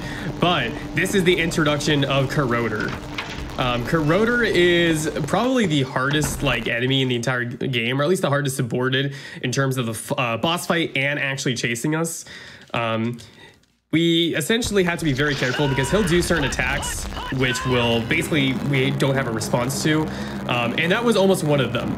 Another thing to note is when you hit an enemy with a water, or if you're doing it during the boss fight, it'll actually stop the attack from doing damage. So it doesn't interrupt the attack, it'll just negate the damage that it would do completely, like right there. How do you like the acid bath? Ah, that was perfect. I would say if you want to watch the cutscene, I know all three of us do this game. Demonic might be running this more after this. You can follow him on twitch.tv/demonicrobots to watch the cutscene, because it's pretty good. So we're going to come back up here, and this is going to be a abuse basically of the IGT frames that we get. An enemy has to fully enter a room before it'll really attack you. So we wait for him to come like that. We scroll through, and now we don't have to worry about him. This upcoming area though is a little bit scary, so I'm going to do a quick water refill that I normally don't do. This is a line that is completely random. Sometimes you'll get hit, sometimes you won't. Sometimes you'll hit them with the water, sometimes you won't as well. Overall, it's pretty much random. So we're gonna do a quick refill there. And then hopefully we can hit him like this. There we go, perfect. You can also go straight for it and just hope that you don't get hit at all and don't waste the water. However, it's pretty rare and pretty hard to hit, so we're not gonna be doing that. And also his butt bounce is very, very hard to avoid. Exactly. He will butt bounce you, and that is very dangerous for Alyssa. Reminder, this is a horror game. Yep. You're supposed to be scared, chat. I hope you're scared. He's doing the wrestling, who was that one guy, Rikishi or Mark Henry? I don't remember the one. One of them had the slam. Oh, I'm terrible with wrestling names. I only know Rey Mysterio and The Undertaker. There's also Gold Dust. Oh, yeah, I remember that. Yeah, unfortunately, Corroder's not as good of a wrestler as those guys, though, so we're going to be avoiding him. Also going to be avoiding that spirit. And we're coming up to a safety area. So again, this is just an area where he just, for whatever reason, doesn't want to actually run into us and follow us down here. But we are coming up onto his boss fight, and his boss fight is the worst one because there really is no manipulation. Like every other boss fight we do, we kind of have a specific way of doing it. And this one is basically just be good at the game and do your absolute best and hope you don't get bad RNG. It's also where we're going to be introduced to the most dangerous mechanic that bosses have in this game, and that is sidestepping. Whenever you press the aim button, you hold down the button and then it releases the arrow when you let it go. However, when you hold down the button, Alyssa will aim automatically at the boss, and you're not able to change your position as you are charging up your arrow. So you really commit to that angle whenever you hold down the button, whenever you hold down the button. And enemies will like to sidestep away in order to avoid you hitting them. And this is where it becomes most apparent because Corroder likes to do this a lot. Sometimes if you have already bound them, you can kind of get away with it and they'll kind of end up back in your sights. However, most of the time you're just gonna have to loose an arrow, take the miss, and then continue on.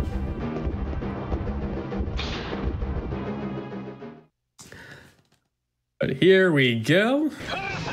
Gonna get another little introduction to the fight, and this is where it's gonna get a little bit scary, so hopefully it works out. Another thing that we want to not have happen is we don't want to have Corroder get bound too early, because we want to get down his health as much as we can before then. The way that the game intends for you to do this is you're supposed to get a bind on one side, a bind on the other side, and a bind in the middle. However, we just try to get as many as we can. 2, 3. It's also worth noting that you see that I'm doing these very specific charges. You need at least 3 charges total to interrupt, and you need at least 6 to actually cause a bind. And you're gonna see I'm gonna be doing some shots, and when I get to 3, oh, there's a sidestep. Let's see if he gets back into my angle. No, he's not going to. We're gonna do a little duck right there. There she is. Prepare That's good. We want to hear him do the little taunt, and hopefully he runs towards us and not away from us. Nice. There she is. No, no, get back in front of us. Can we hit that? Nope. That's fine. That should not hit us. Cool. There she is. This is all completely random as well. Sometimes he'll give us a really good pattern. Other times he will just basically make us miserable. Come on, Corroder, get in my way. There we go. There she is. I also usually like him to be a little bit closer than this because the arrow is actually very slow traveling. So it makes it kind of harder to interrupt those ranged attacks that he has. But there we go. This is kind of working out pretty well for us. Spirit bomb imminent.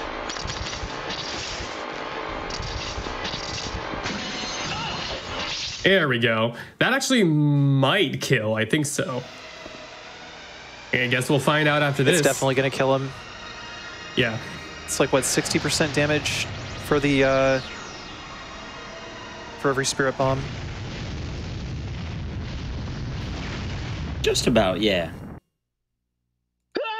And there he is. Corroder has been defeated. My favorite part of Corroder is that his when he has water touch his body, he ignites on fire like most gamers. I was thinking about making that joke earlier, and I was like, nah, I probably shouldn't, but yeah. I always make that joke. So that was a pretty good fight. We actually didn't want the spirit bomb to happen too quickly because otherwise, if you have it happen too quickly, you can accidentally do 2 of them. And it's a very long animation. As much as I love that, if I could skip it, I would. So I'm not just like showing you guys the spirit bomb attack just to, like, you know, because it's a marathon and it looks cool. It's like unskippable. So we only want to do like 1 at most. Otherwise, you lose time. But we're gonna come back into this little room, give that old lady her shawl back, and she reunites with her son, and they live happily ever after. Definitely, nothing else bad happens. So now we're gonna be introduced to Chopper. Chopper is one of my least favorite ones, but I do want to give a fun fact that you can't really notice in the speed run, and that is that he has 2 completely different voice actors. One for the cutscene and one for the gameplay.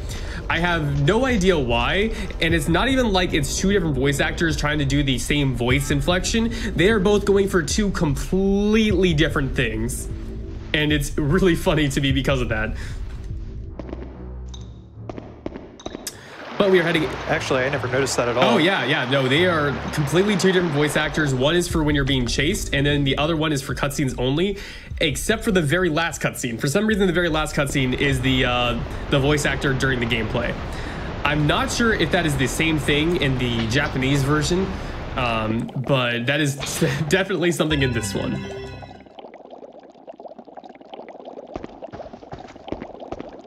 So we're gonna get introduced to him very quickly. He is very dangerous, and thankfully though, like, we have very specific ways of actually fighting him and going around him. So that's kind of the good part about it. Corroder, like, is very much like, can kind of be a little bit finicky in some areas.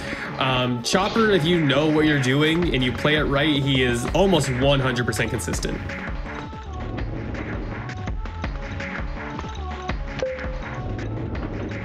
So we're gonna head up to here. Basically what we're gonna be trying to do is we're gonna try to be restoring the power and finding a key card to unlock the door.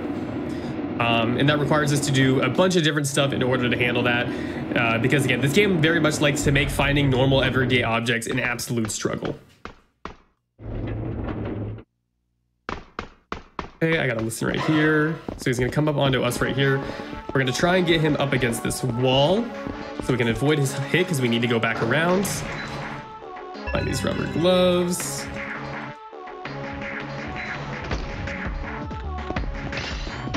Ah, that's not great. I think we should be able to be fine though. Yep. Come on, throw a catch. Nope, that's fine. Chopper is one of the like first killers where we actually run into him throwing ranged attacks at us during the chase scenes. Normally beforehand, we've only had Corroder do it during the boss fights, but he will actually do it when we're being chased, which isn't great. Here we go. We have another set spawn of him. I'm going to try and enter into this area like that. Not great. I normally like to get closer to the box. However, we should be okay. Hopefully, this should be fine. Okay, we didn't get any panic from that, so that's good. And thankfully, we do have a backup item, so I'm not too worried.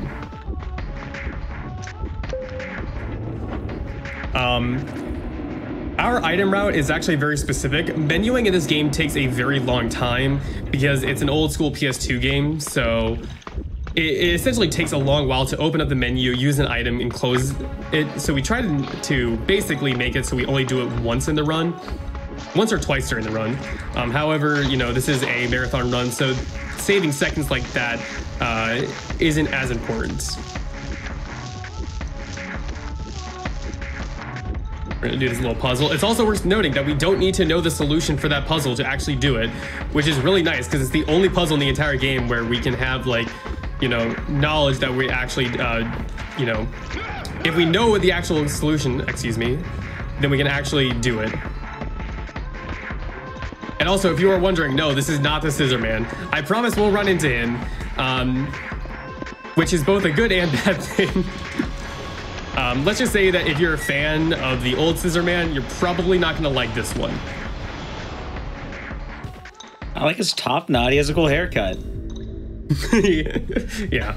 Also, this is the ghost that I relate to the most. Their missing item was their glasses, which are about 5 feet away from them. So they've been in the, like, stuck in the spirit world trying to look for their glasses, and they were basically right in front of them the entire time.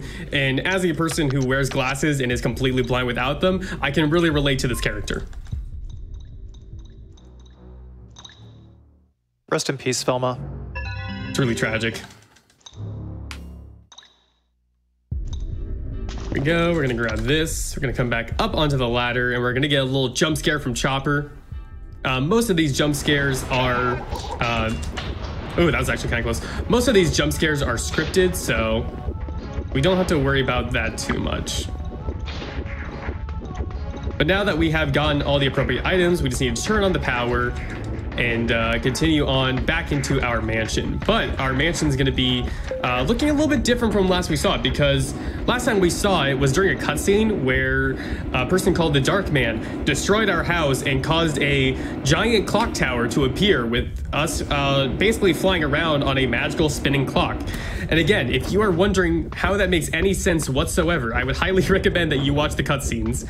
You can't get away! All right, so we got bad RNG. He's gonna be in front of us. I'm gonna give it a little bit of safety. When you're coming around these corners, they can basically rush up right against you, and it's very scary to do blind. So I try to get like optimal camera angles where I can see that he's approaching before I actually throw the water, because otherwise you can get hit or you can miss it. The game kind of auto aims your water for you, but it can be kind of weird. So we're gonna throw it right there just to make sure that we're like guaranteed to actually hit him. And now we should be able to move on. And then someone was wondering if you need to reduce your panic, there are items for that, specifically the lavender water for it. There's also another item that we picked up earlier, which is called the Invisible Ring, and that turns us temporarily invisible. This is also going to be the most obvious use of the extendo arms. You see that green arrow? We need that. However, we're just going to pick it up right here. So, for whatever reason, item hitboxes have a infinitely vertical height to it. Because for the most part, you're not going to be picking up objects like that one very often that are placed under things that you can access. That one is the exception. But here we go. We're going to be starting the first Chopper fight. This one is actually the easiest one, I would say, or at least the quickest one, because we don't need to kill him completely. We just need to get a bind to summon a spirit bomb onto him.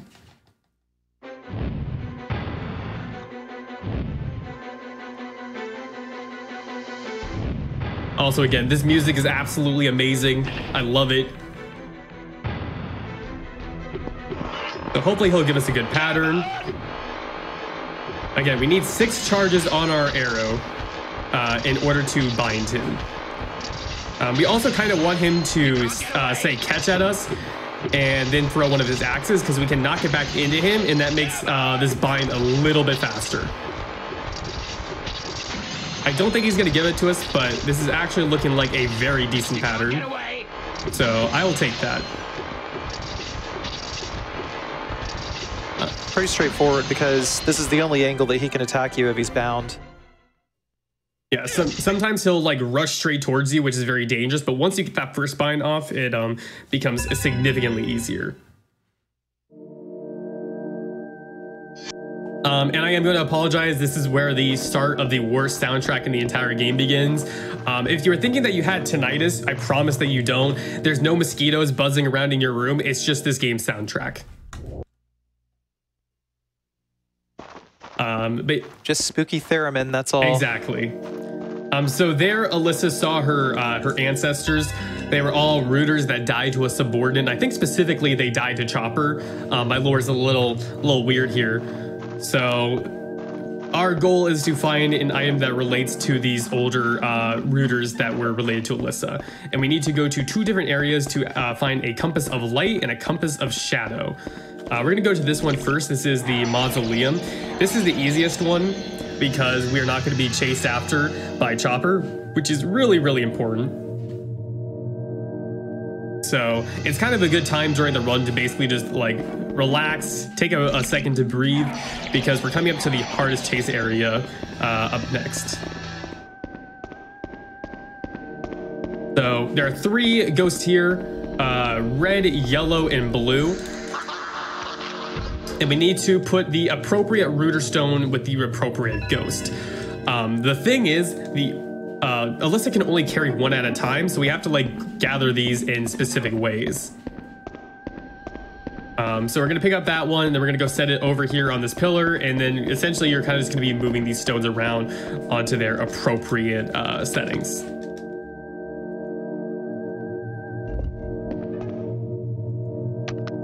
Go refill our water. And yeah, unfortunately, there's not too much this area. However, we do pick up some more rooter arrows. So these arrows that I have been picking up, there are 2 kinds, a repellent arrow and a binding arrow. These are special arrows that do 2 different properties. The green ones will knock the bosses backwards, and the binding arrow will do basically a 6 charge bind against the enemies immediately. It's also worth noting that whenever you pick up these arrows, you have to use them in the order that you pick them up in. Meaning you can't cycle through them and choose a binding arrow unless the last arrow you picked up was a binding arrow. So it's very important that during this route, we pick up the arrows in the specific order that we intend to use them for. We haven't used them up to this point because they're kind of rare to get. Like, we pretty much get almost every single arrow in the entire game. And even then, it's still just barely enough.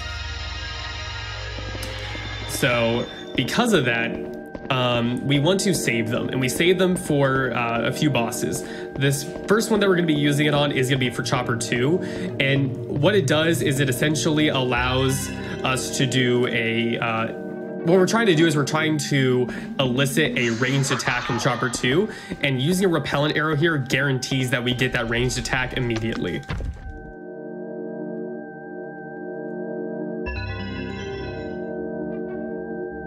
God, I hate this song so much.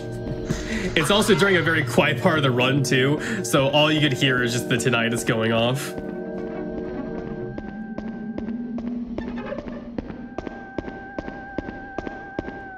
So we're gonna return back to our favorite blue ghost. Also, yeah, splashing ghosts with holy water totally stuns them. Again, I have no idea why. I have a lot of questions about this game's lore. And sadly, I don't think they'll ever be answered.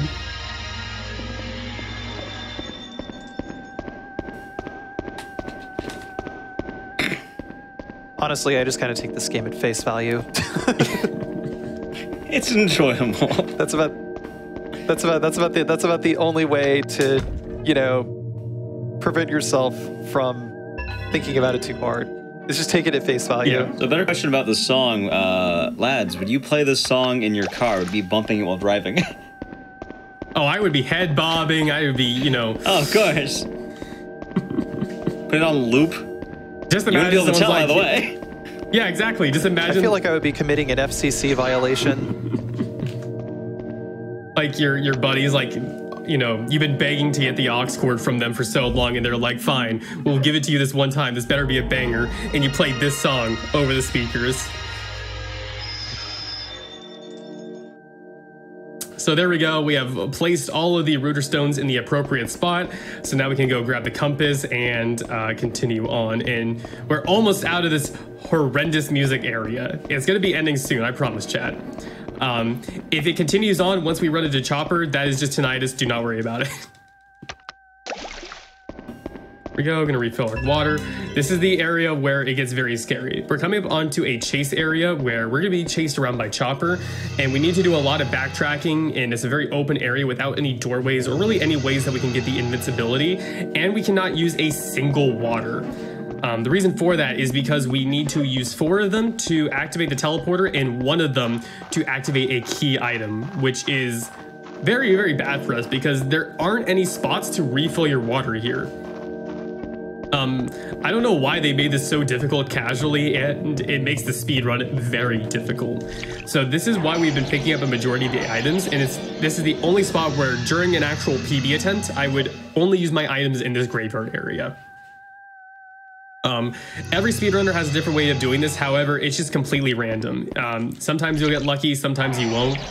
I think I've been able to get through here a couple times using only 1 item, but normally I use 3 or 2. I'm not sure if Ek has any other luck with his strats, but it really just kind of comes down to how Chopper is feeling for the evening. Personally, I'm a big fan of the invisibility rings. I think I grabbed one of the extra ones that doesn't normally get grabbed just going for record. Yeah. So what I do here is I wait for his attack to start. Oh, we have 3 lavender R's. We'll be totally good. And I use the invisible ring for both to avoid him actually finishing his panic and to also kind of get him off of us for at least a little while. So we need to press these 3 buttons in the order of their eyes. So the 1-eyed lion, the 2-eyed lion, the 3-eyed lion. Let's see, where is he? Okay, he missed us. Throw something at us? No, that's fine. I'm trying to bait him out onto one side so I can loop around the other, because otherwise he can kind of get you stuck. Okay, we're fine. All right, that's actually good. We want him to throw things at us because it does not build panic unless it hits us, and it also kind of gets him away. I also had to... He's also completely immobilized until the projectile is finished. Is that correct? Yes. I'm gonna throw that right here. So far, he's giving us good luck. I'm kind of just waiting till the very last moment to actually use my lavender water, just to get like the most I can out of it. So we're gonna wait until he tries to do an attack. Yeah, I'm gonna use it now in case he does his weird stair shuffle to smack me.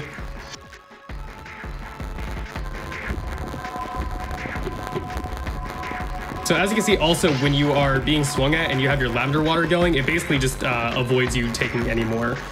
But now we're on our way back. You want to be careful. These gravestones will actually like get you stuck, and that is very bad. I think we are golden. Whew, that was really, really good. Normally that fight can be a little dangerous.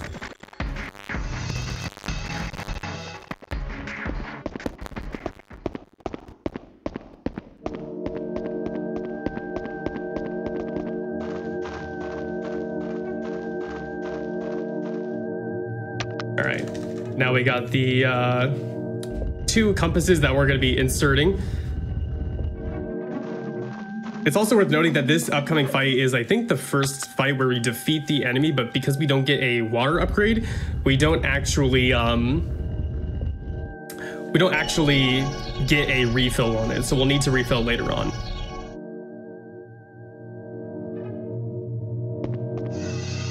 And of course, we got another teleporter going through. This one teleports us to an underground cave, and it also hints at some upcoming bosses later on. I can't remember the name of this guy. I think he's pretty important in the Clock Tower series, kind of. It has something to do with like blades. Blade Man, that's right. Blade Man, yeah. Blade Runner, is that what it is? Knife I can't remember. But yeah, so we have a golden arrow here. We're not going to actually be using it to fight any enemies. I remember in my original playthrough, I was like going to use this on the final boss because it looks like an item that you would, use to fight the enemies. But no, it's just a key item. So we don't actually use it in combat, and really that's a big misstep. We also find what I think is our first binding arrow, which again is used in the very last boss fight.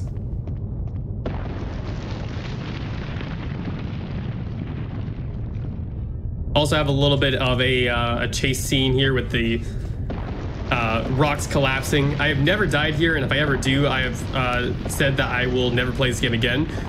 So far that hasn't happened, and it's not going to happen this time. Ecdysis, do you want to explain the strategy that we're going to be doing here? Sounds good. All right, so we're entering the boss fight right now with Chopper. This boss fight is kind of weird because, as you know from the last time, he was kind of blocking a lot of the hits. He'll continue that, so you have to be very careful when we get into this fight. The cutscene's about to end, I think. I don't actually know. There's a lot stop and starting with cutscenes. There we go, okay. I couldn't tell that was longer than usual. Anyway, we're getting into the Chopper fight. Once again, we're going to skip the little bar. Now, the way it's going to work is if you try shooting early, Chopper will actually block any hit you give him. Normally what you have to do is, what Demonic's going to do is he's going to hit one of the green arrows, the reflecting arrow, wait till he gets really close and is about to strike, and that will knock him back. Then he's going to, oh, wait a minute. I think I might have did it just a little too early. All good. So what was supposed to happen there, and you can still do it, is after he kind of blocks enough damage, so to speak, usually based on proximity and, hit, he'll want to throw an axe. That's what hitting the green arrow right on time would have done. We are going to have to run around a little bit more and kind of get to a position to work, which they're getting right now. You hear a catch. You need a 3-charge binding in order to reflect that. Once you reflect a hit, it's really easy street. You're just going to get full 6-charge bindings once again. We did miss one, so that's a bit unfortunate. But yeah, this fight can still work. A little bit of a mix-up. But that's how it's going to work. Normally this fight goes a little bit better. I actually might just take a death here and restart the fight really quick. If you can hit me. Yeah, this is why we do that with the repellent arrow, because it makes it significantly more consistent. So we're just going to, take a couple of hits here. Should be only one or two more hits. We're just going for that nice continue to get back to the repellent arrow. Yeah, because you actually can't do a restart from checkpoint. You have to die to get a continue. So that's fine though. We'll be able to show it off. It's kind of a rather pattern because we need to wait until he runs at us, because otherwise he might sidestep, and then we also need to wait for the attack. And he decided to walk and then taunt towards us, which is really not good. So let's try this again, and hopefully he'll actually do what we need him to properly do, which is run at us and swing. Oh, yeah, so we haven't really gone over this yet. I'd love to talk about this because it's being asked. It looks so hard to control. Oh, yeah, so you can't actually aim. Back in the year 2003, aiming in video games wasn't a thing. Every time you aim the bow, it auto-aims to the boss's location. This makes every fight much harder than it should be. There's one boss that doesn't have auto-aiming, and we'll get to that later, but you'll notice that whenever Demonic actually aims, they'll always aim towards the boss. That's not Demonic aiming at the boss, that's Demonic just pushing the aim button, and the game automatically does that. You also can't move while aiming. Once you pick a direction, you're going in that direction. Isn't it a wonderful game?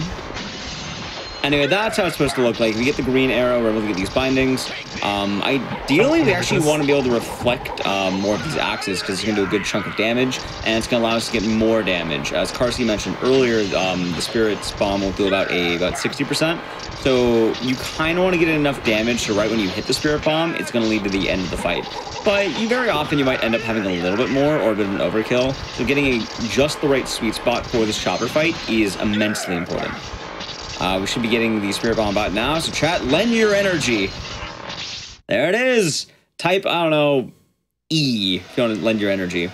Or if you're a sub to Ecdysis, Ecdysis Magic is also a great one. I do have a magical girl emote, that is correct.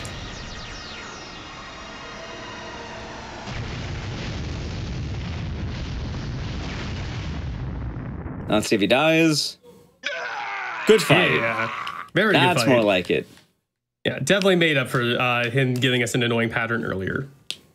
And also the good thing is now that we have defeated our boy Chopper, we get to meet somebody special. And in chat, if you've played this game, you know who we're meeting, and I'm sure you're just as excited as I am.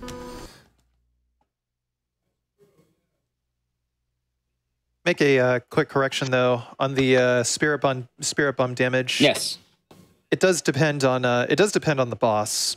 Oh, hold on! It's discount Ron Weasley. Bosses will take. Look at him! Look at that run cycle. Always good to see him around.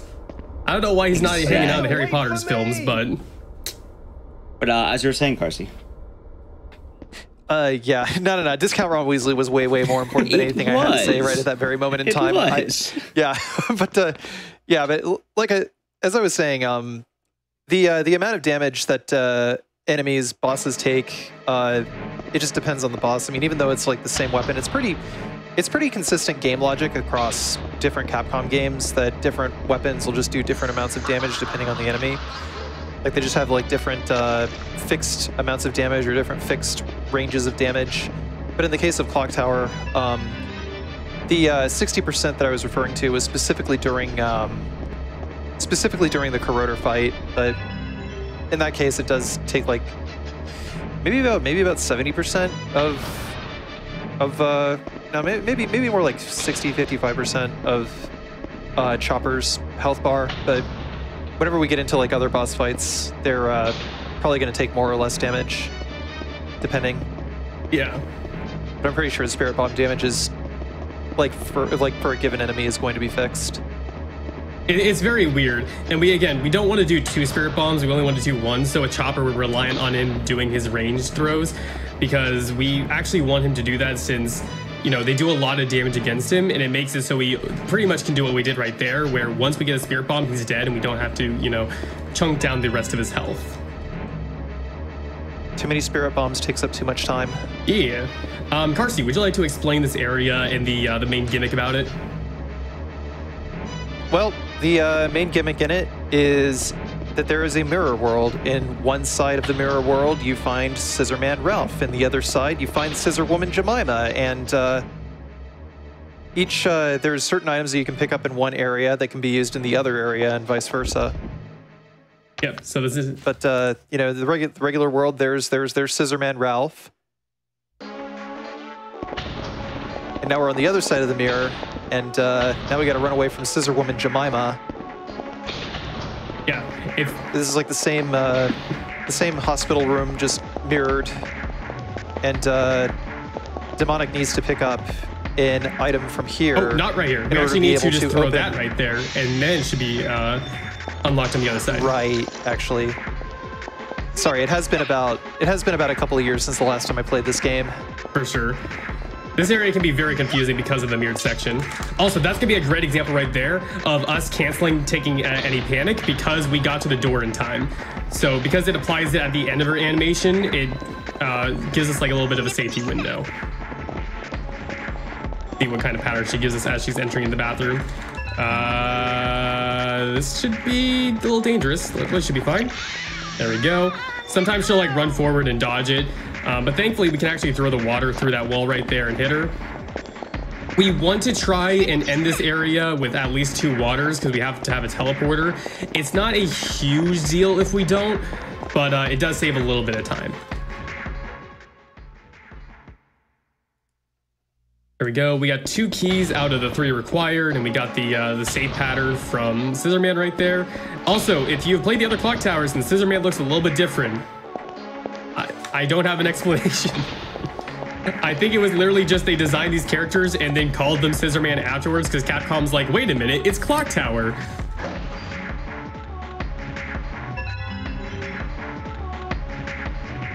But yeah, again, I love this game. It's so bad it's good.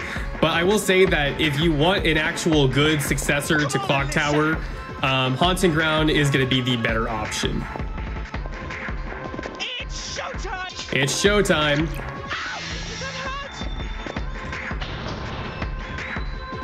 But there we go. That is going to be the hospital section. We actually don't fight Scissor Man and Scissor Woman just yet. We'll be running into them later on. I think this is the only area that we technically don't ever like fight a boss in afterwards.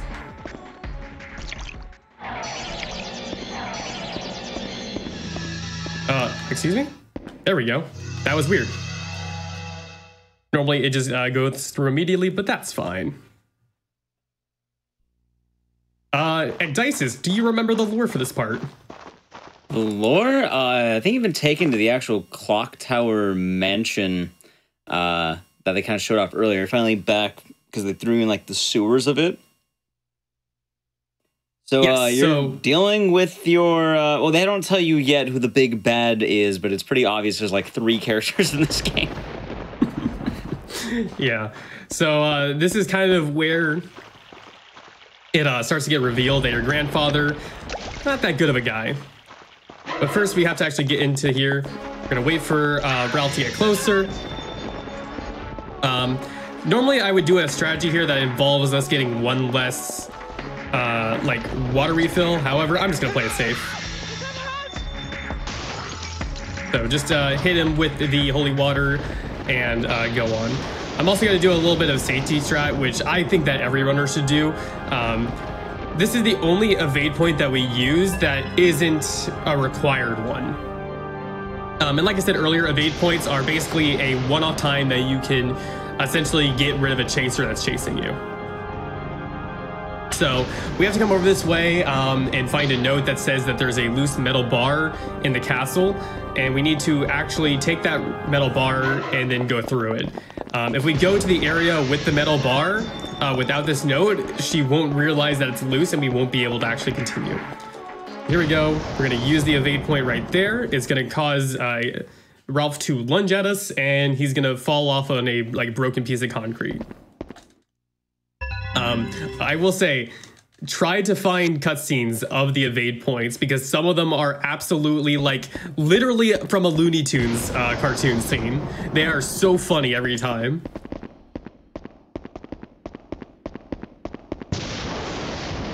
So we're gonna head over here back into the main hall, which again, this song is absolutely amazing. And look, it's kind of the clock tower. It's kind of the thing that the game is named after. So in all fairness to the game, when you get to the sewer level, they actually do see a clock tower for like a brief moment in a cutscene when you're riding it before they knock you down into the sewer. Yeah, the cutscene is really cool, but unfortunately, you know, it's slow to watch it, so you tend to skip it. Oh yeah. Yeah, to catch you up on the lore, by the way, essentially, our grandfather is a bad dude. He is not a cool person, and he needs to complete a ritual involving a rooter, as is Alyssa, who gains her, she's like her strongest when she is 15, and then slowly wanes down as she ages. And if he, basically, he's trying to become immortal, and to do that, he needs to complete a ritual and kill Alyssa in order to gain immortality as an entity. So he was searching for that for quite a while, and he came across the Burrows castle. Not to be confused with the Burrows from the other Clock Tower games. These are different Burrows. Just like this character, Alyssa, is different from the other Alyssa in the other Clock Tower game. And you can kind of see where this game just is weird. I don't know how, like, a better way to explain it. I don't know why there's like 2 sets of Burrows families, both with different spellings, and there are 2 main characters who are named Alyssa.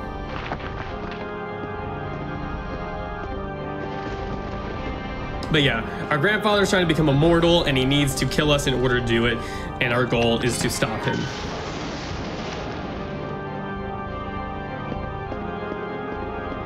We're also going to come up here. We need to grab a couple of crests. We're going to find this first one right here. And again, more extended arms. We're just going to use our ash pile to throw that right there. And then we're going to mash during this like little segment to hit Scissor Woman, not Scissor Man, to get the A crust. Thankfully, though, we are almost done with the actual chase sections. Once we shake off Scissor Woman here, we actually won't need to do them anymore, which is nice.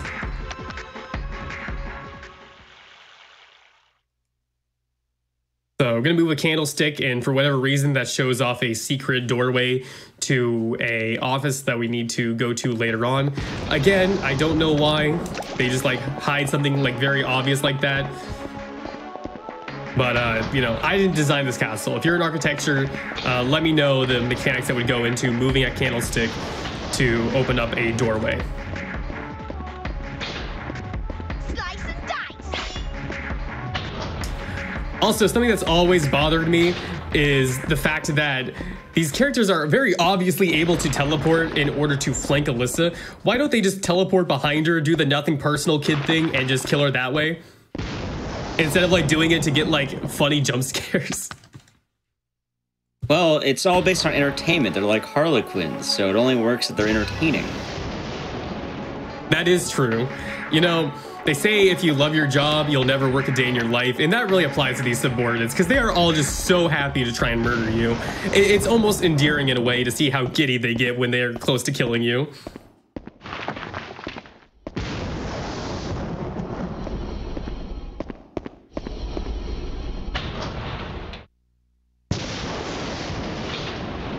All right, here we go. Our last little water throw, and we should be clear of the chasers for the rest of the game. So if you're missing that mechanic, I do apologize. Come over here, place the crest into that. Then we're gonna come over onto this way. Put the crest in there. And that should properly unlock the door and open up the painting and allow us to go to the secret office. And again, once we get through this doorway, for whatever reason, Scissor Woman is just like, oh, I can't really follow that much farther. And she stops trying to chase after us. Snippety snap.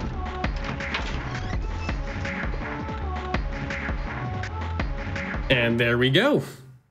So this is kind of a lore dump. There's two areas where we get like a bunch of cutscenes back to back that we just have to skip through, and this is one of them. The other one was earlier, which we call the cutscene hallway. So we're gonna get a cutscene there. We're gonna look at this book.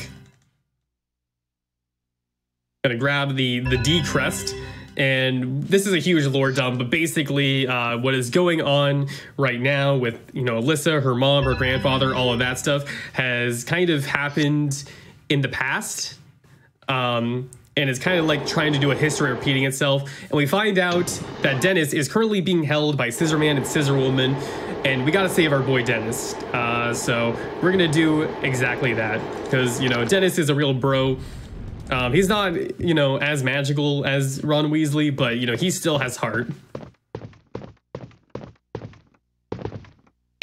I also just realized that there's a D crest, an A crest, and an N crest. I'm not sure if that is a reference to, I think his name is Dan, right? In the other clock towers? Yeah, Dan. Yeah, Dan, I'm not sure if that's a reference or whatever, Bars. but... It also spells and. Oh, I'm going the wrong way. Whoops. That's fine, though. It's actually directly related to the characters in Alyssa's family and their ancestors.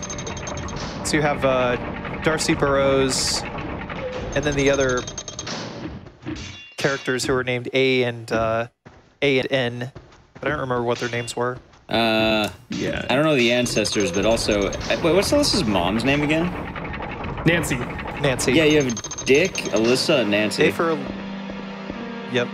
But also the Dan is definitely a reference to that.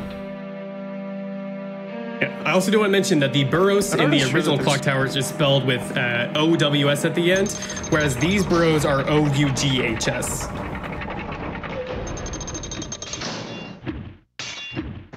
Like, originally I had this huge little theory that, like, Mary from the first game was a entity and her subordinate was the Scissor Man, her son, but nope, that would have made it too much sense. That would have been like actually a good idea, but sadly this game doesn't really have that many of those. So here we are, we're going to be arriving to the arena with Scissor Man and Scissor Woman. However, we can't fight them just yet. We don't have our magical item to turn our water bottle into a bow and arrow. So we're gonna have to go find that item first and basically just kind of checking on Dennis, make sure he's doing okay, because, you know, again, he's currently strapped to a table with a giant saw over him. If you're a fan of the Saw games, this is probably the closest that you're gonna get to that in this area.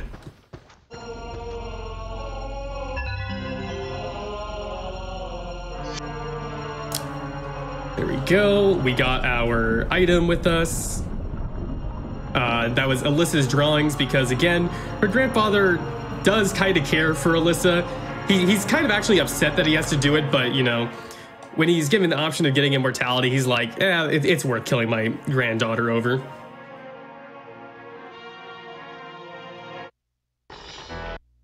Also, sadly, we have to skip the cutscene. Again, the cutscenes in this game are objectively amazing, and I'll fight anybody that says otherwise.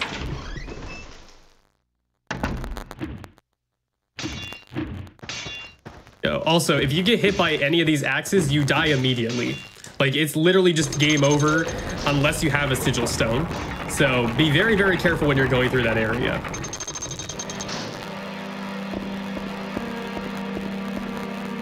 All right, do you want to describe this upcoming fight, Geisis? Sure. So we're gonna actually have a two-part fight coming up right now. Once again, we're going to be fighting the Scissor siblings, as they're called. We have Scissor Woman Jemima and Scissor Man Ralph. Ralph's going to be a more traditional fight, so I'll get to that when we get to that, but Jemima is going to be very unique. I talked earlier when we were on the chopper fight that with Scissor Woman Jemima, she's the only enemy in the game where auto-aim isn't a thing. It's really weird, because normally they'll always aim directly at the enemy. However, this one, I guess the gimmick is that she's more mobile, so they kind of want you to aim at her. Her fight's really easy, though, because we've been saving all of these green and red arrows. So we're going to use 2 greens for this fight.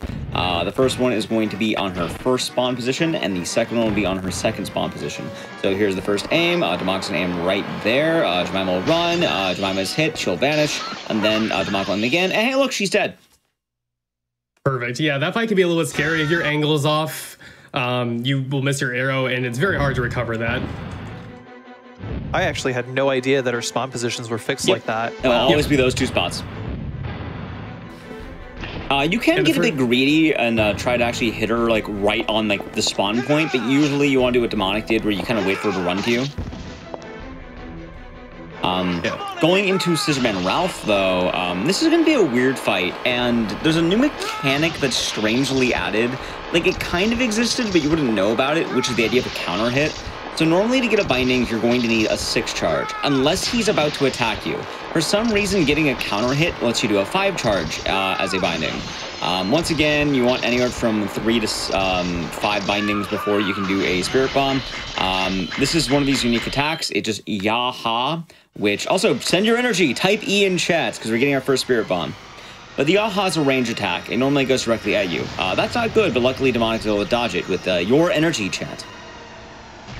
Yeah. That was actually a really, really clutch fight. I'm not It's not over yet. We still have a few hits to go off here. Yeah, really, really clutch cycle, I mean. Also, we haven't really seen this much. Actually, I'm surprised he actually moved immediately. Normally, after a Spirit Bomb, the enemy will be slightly stunned for a moment, but Ralph went immediately into it.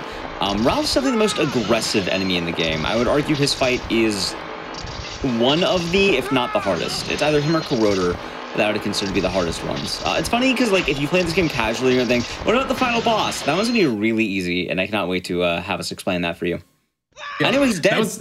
That was one of the best Scissorman fights I've ever had. That was a good fight. That was actually really sick. That definitely made up for all the mistakes earlier. So up to the finale, up to the, it's been an hour and 20 minutes or so. We're getting to the Clock Tower fight. I mean, it's called the Clock Tower 3. We didn't see a Clock Tower. Could you really call it a Clock Tower? Yeah, that would be a big mistake. All right, just ignore Clock Tower, Ghost Head. What's that again? Are you like talking about like a fan game that's or something like that? Yeah. Yeah, the Clock Tower is completely optional in Clock Tower 2. But that was another good thing about that Scissorman fight is it just is faster if you do that counterattack thing because you only need 5 charges instead of 6. It's important to note that Burroughs, for whatever reason, only needs 5 charges to bind him. So that's going to be very, very important later on. Also, we got a couple of gears here that we got to crawl under as we're ascending up the clock tower. This area is kind of boring, but I swear, go watch the cutscenes because it makes this clock tower look very, very cool in those.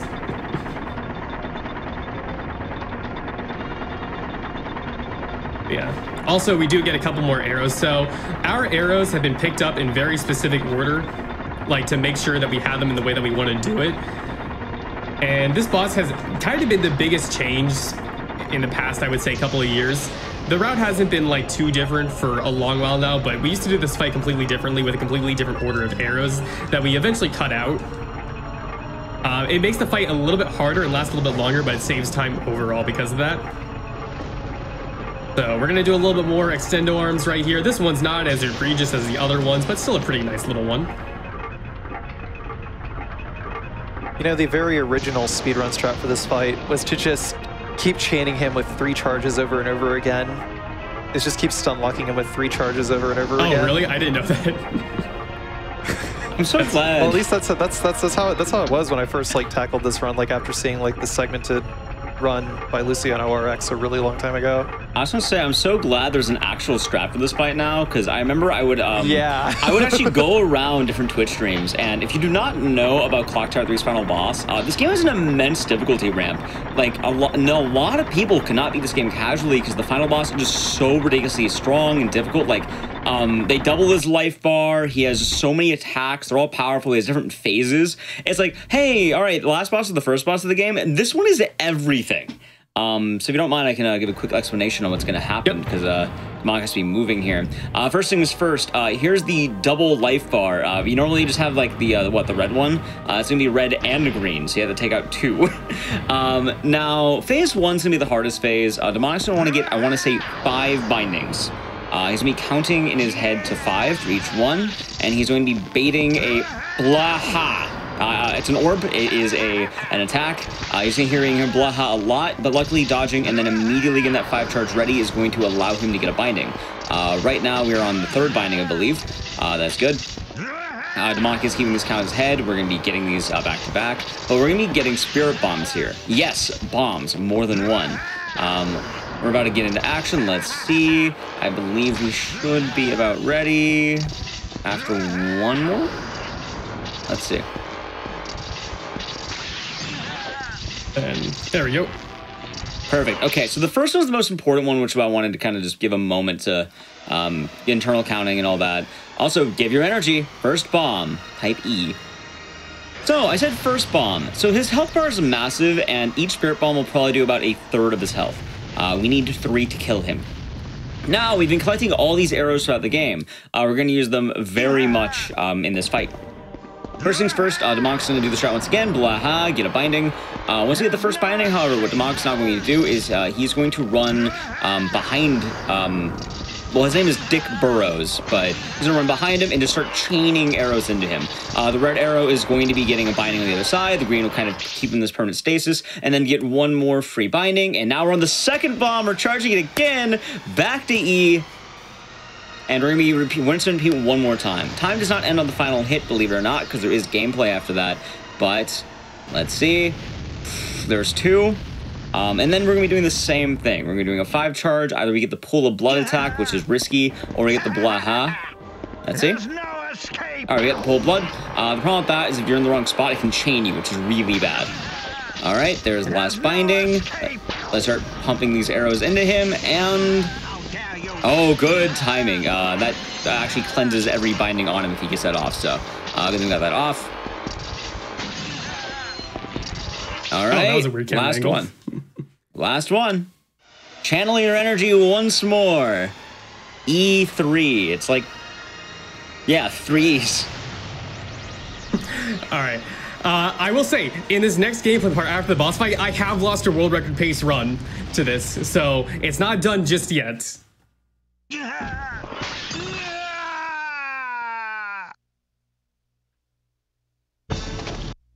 All right, we gotta hopefully get a ranged attack here. Time is gonna be coming up soon. Right, we are good. Through here and time. GG. Yeah. Thank you everybody so much for watching. If you want to find more of my content, I do this game, I do a lot of other games. I just recently ran Control in the mainline SGDQ event. Just want to give a special shout out to Igdisis and Carcinogen. Both of you are great. Thank you guys so much for helping with commentary. Always a great appreciation to have you guys on. You can follow me at twitch.tv/demonicrobots. And if you would like to shout yourself out, Carsey.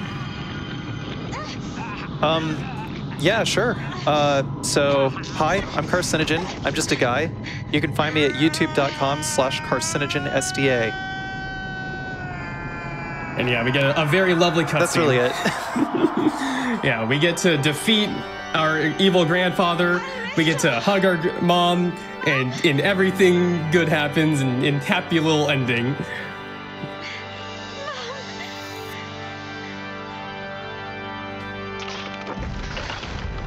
GG. Also, you broke the clock tower. I can't believe it. That's why there hasn't been a clock tower game since 2003. You broke it. I know, I'm so sorry. I guess you could say, you know, after this clock tower breaks, you know, there's a lot of ghosts around, lost spirits. I guess you could say it's kind of a haunting ground, huh? Ha ha ha ha ha ha ha. But yeah, that is Clock Tower 3. Thank you guys so much for watching. I'll pass it back over to Egg to do his, I think you're doing another game after me, aren't you, Egdisis? We might have something coming up, but we'll see what's going on with that. We'll talk more about that in a moment here. But first things first, while we are watching the ending here, I do want to say thank you once again, Demonic, for doing the run, and Carsey for joining for commentary. It is much appreciated. Yep. No, thank you for having me. Also, I know everyone wants to see the everyone wants to see the knockoff Ron Weasley, and he does show up. Dennis, he does show up in this cutscene, I think, in the Cloverfield. Yes. So we'll get one more budget Ron Weasley before we go to our wellness break. So this is all for you, Dennis enjoyers, I suppose. Dennis. There he is. Dennis. There's the man. Let's go. All right, so while you're enjoying that, I just want to say that if you're watching this over on YouTube, come on over to twitch.tv/gamesdonequick. If you're interested in looking at any of our live content, starting most weeknights at 7 p.m. Eastern and weekends at 1 p.m. Eastern. We have a lot of fun stuff over here, so I'd love to have you. As well, we're going to our last run of the night. We do have one more, and we're going to a quick wellness break while we set that up. I do hope that you will enjoy that. Right now, stand up, touch your toes, don't die of blood clots. We'll be returning shortly. All right, everyone, we're back from the break. Welcome back. Our finale of the night, the final run, is going to be Dead Rising 2 featuring me, actually. I was actually on backup for Dead Rising 2 at this past Summer Games Done Quick. I did Dead Rising 1 at the previous event, so I thought it'd be a fun idea to submit the sequel. Normally, you know, once you get one game in, you do the sequel. That's to make sense, right? So if you don't know how Dead Rising speedrunning works, it's pretty neat, and I'll have a lot to kind of go over and explain. Before I begin, though, if you somehow don't know me and you're watching the show, I am Igdisis. I run Speedruns From the Crypt, and I will be running Dead Rising 2. In addition to that, I run pretty much every horror game ever made. It's always kind of interesting to give my actual speedrun caliber instead of the just general hosting I do. So anyway, we're going to be getting into the game in a moment. I bet you're wondering, how do we speedrun Dead Rising? Also, time will begin once we begin the motocross race. It begins with a pretty fun, I think, mini-game, and I'll kind of talk about what that means in a moment, but let's get into that. But Dead Rising games normally aren't speedrunnable. I've made a video on my YouTube about this, but the general idea is that we have to use mods to speedrun these games, because they don't normally have speedrun functions. They normally want you to wait like 6 hours, so this way you're going to be able to run the games, and it's just going to move the in-between time. Anyway, 3, 2, 1, and go. Time begins. So, we begin with a motocross race. This is kind of a weird minigame that existed back in the Xbox Live era of Dead Rising. Because every game wanted to have online, so they made this thing called Terror's Reality, and they kind of opened the game with a minigame of a 1-minute motocross, kill as many zombies as you can. Now, do we need to win this? Yes, actually. There is, believe it or not, tech here. Pop the ones with the orange heads. It's RNG on how good Leon does. Chris is always the worst, Animal always be third, and then Leon will be about your level, ideally. They try to make him not too hard to beat, but you know, sometimes it can get more close if you get bad RNG. Now, the reason why you want to win isn't actually for anything super important. It's because it gives you a very, very minor fraction of XP. So the category we're doing here is time skip new game, meaning we're starting from a fresh level 1 file. I will not be starting from the level 50 file. I'm going to be very weak throughout the game. And that's kind of one of the fun part about Dead Rising speedrunning. Hey, look, we won! First place! I can't believe we did it. Alright, so now we're going to go to a locker room and collect our... I think they give you, like, money, which money in this game really isn't useful. I think it's not a lot either. It's like $10,000 total, which is... Yeah, there it is. Okay, $10,000 from that. Money's not really useful in this game because you don't really buy anything. Like, you can buy little things throughout the game, but we're never going to be doing it in this game. Also, you can see we're Chuck. We're just running around. We got our yellow jackets. He's a cool dude. And we're about to get a fun bit of tech. In Dead Rising 1, we don't get to do this because we have to get a weapon. In Dead Rising 2, though, however, it's going to be faster just to eat a death immediately. So this part of the game is just to, like, save your daughter, be world's greatest dad, but I'm just going to get grabbed by one of these zombies. There we go.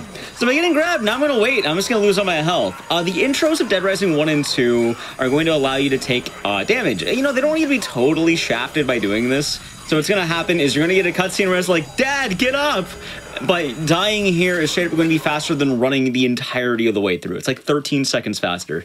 It's weird. It would be faster in Dead Rising 1 2 to eat to death, but the problem is there we need to get a weapon, so you don't get to see it. And I think it's just kind of funny tech, just a world's greatest dad. And then we're carried back to the safe house.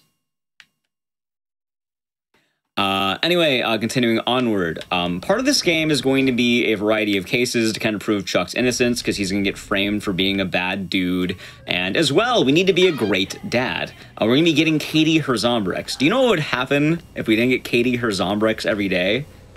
You don't want to know what would happen. I would never let that happen.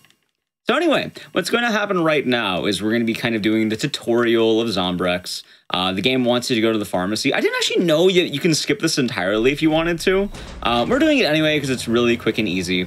But if you know anything about Dead Rising speedrunning, you're going to be knowing that skateboarding is very important. It's going to be crucial for our early game movements. Also, I'll remove the phone because every now and then he'll mention they don't like the ringing again and again and again. So, skateboarding in this game is slightly different than Dead Rising 1. In Dead Rising 1, skateboard health has 3 hits, but we can add up a lot more. In this game, they actually have 4, but the problem is we're not going to be getting as many books throughout the run. So we're going to go inside the store, I'm going to be grabbing a gun behind the counter, and I'll be grabbing 3 boards. Now, this run's really difficult because there's going to be a lot of RNG that can kind of impact the way my inventory works. I'll talk about that more in a moment, but just understand that my board count can get rough. And why is that a problem? Because this game has floatier boarding. I call it floaty because, like, it's harder to turn on a dime, it's not as sharp, but there's a strat you can do where if you let go of the acceleration on the board, you can actually weave through zombies a little bit easier. If you try doing these weaves while holding down the acceleration button, it's not going to work for you. Anyway, here's the looters. I'm going to be shooting them in the neck about 3 times, ideally. Maybe more. Hey, can you die? There we go. There we go. I'm trying to shoot them in the neck, between the neck and the head, because that's going to allow me to not knock them down. Knocking them down will take more time. I'm going to talk to Denise here. I don't actually need the survivor. I'm just going to be leeching experience off of her. You can tell I'm trying to build up as much experience as possible, because I want to be hitting level 2 at a very particular time. This game doesn't have generous experience gains like in Dead Rising 1, where if you talk to a survivor, you get like 3 levels. In this game, it's much more mean. So you can see doing everything, winning the intro competition, talking to Denise. I barely got anything. In Dead Rising 2 Off the Record, which is a version of this game where you play as Frank, they did a lot of tuning, and they actually buffed the experience gains. It's very low. I've so far had perfect boarding, by the way. I know that's not going to sound like much, but with how the zombies can spawn and just the way you can move, you can break these boards very quickly. And I'm going to want to keep 2 at least with me. I don't need all 3 exactly, but I definitely want to. Now that we have our Zombrex, we can give him back to Katie, so we can go back to being the world's best dad. Also, for my GDQ tech, Richard, I have a question. Do you want to have Richard, do you want to have Chuck in his base outfits, or do you want a sillier costume?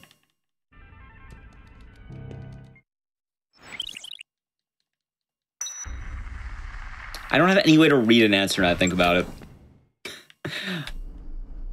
I'll assume he might pick. I can also read chat, though.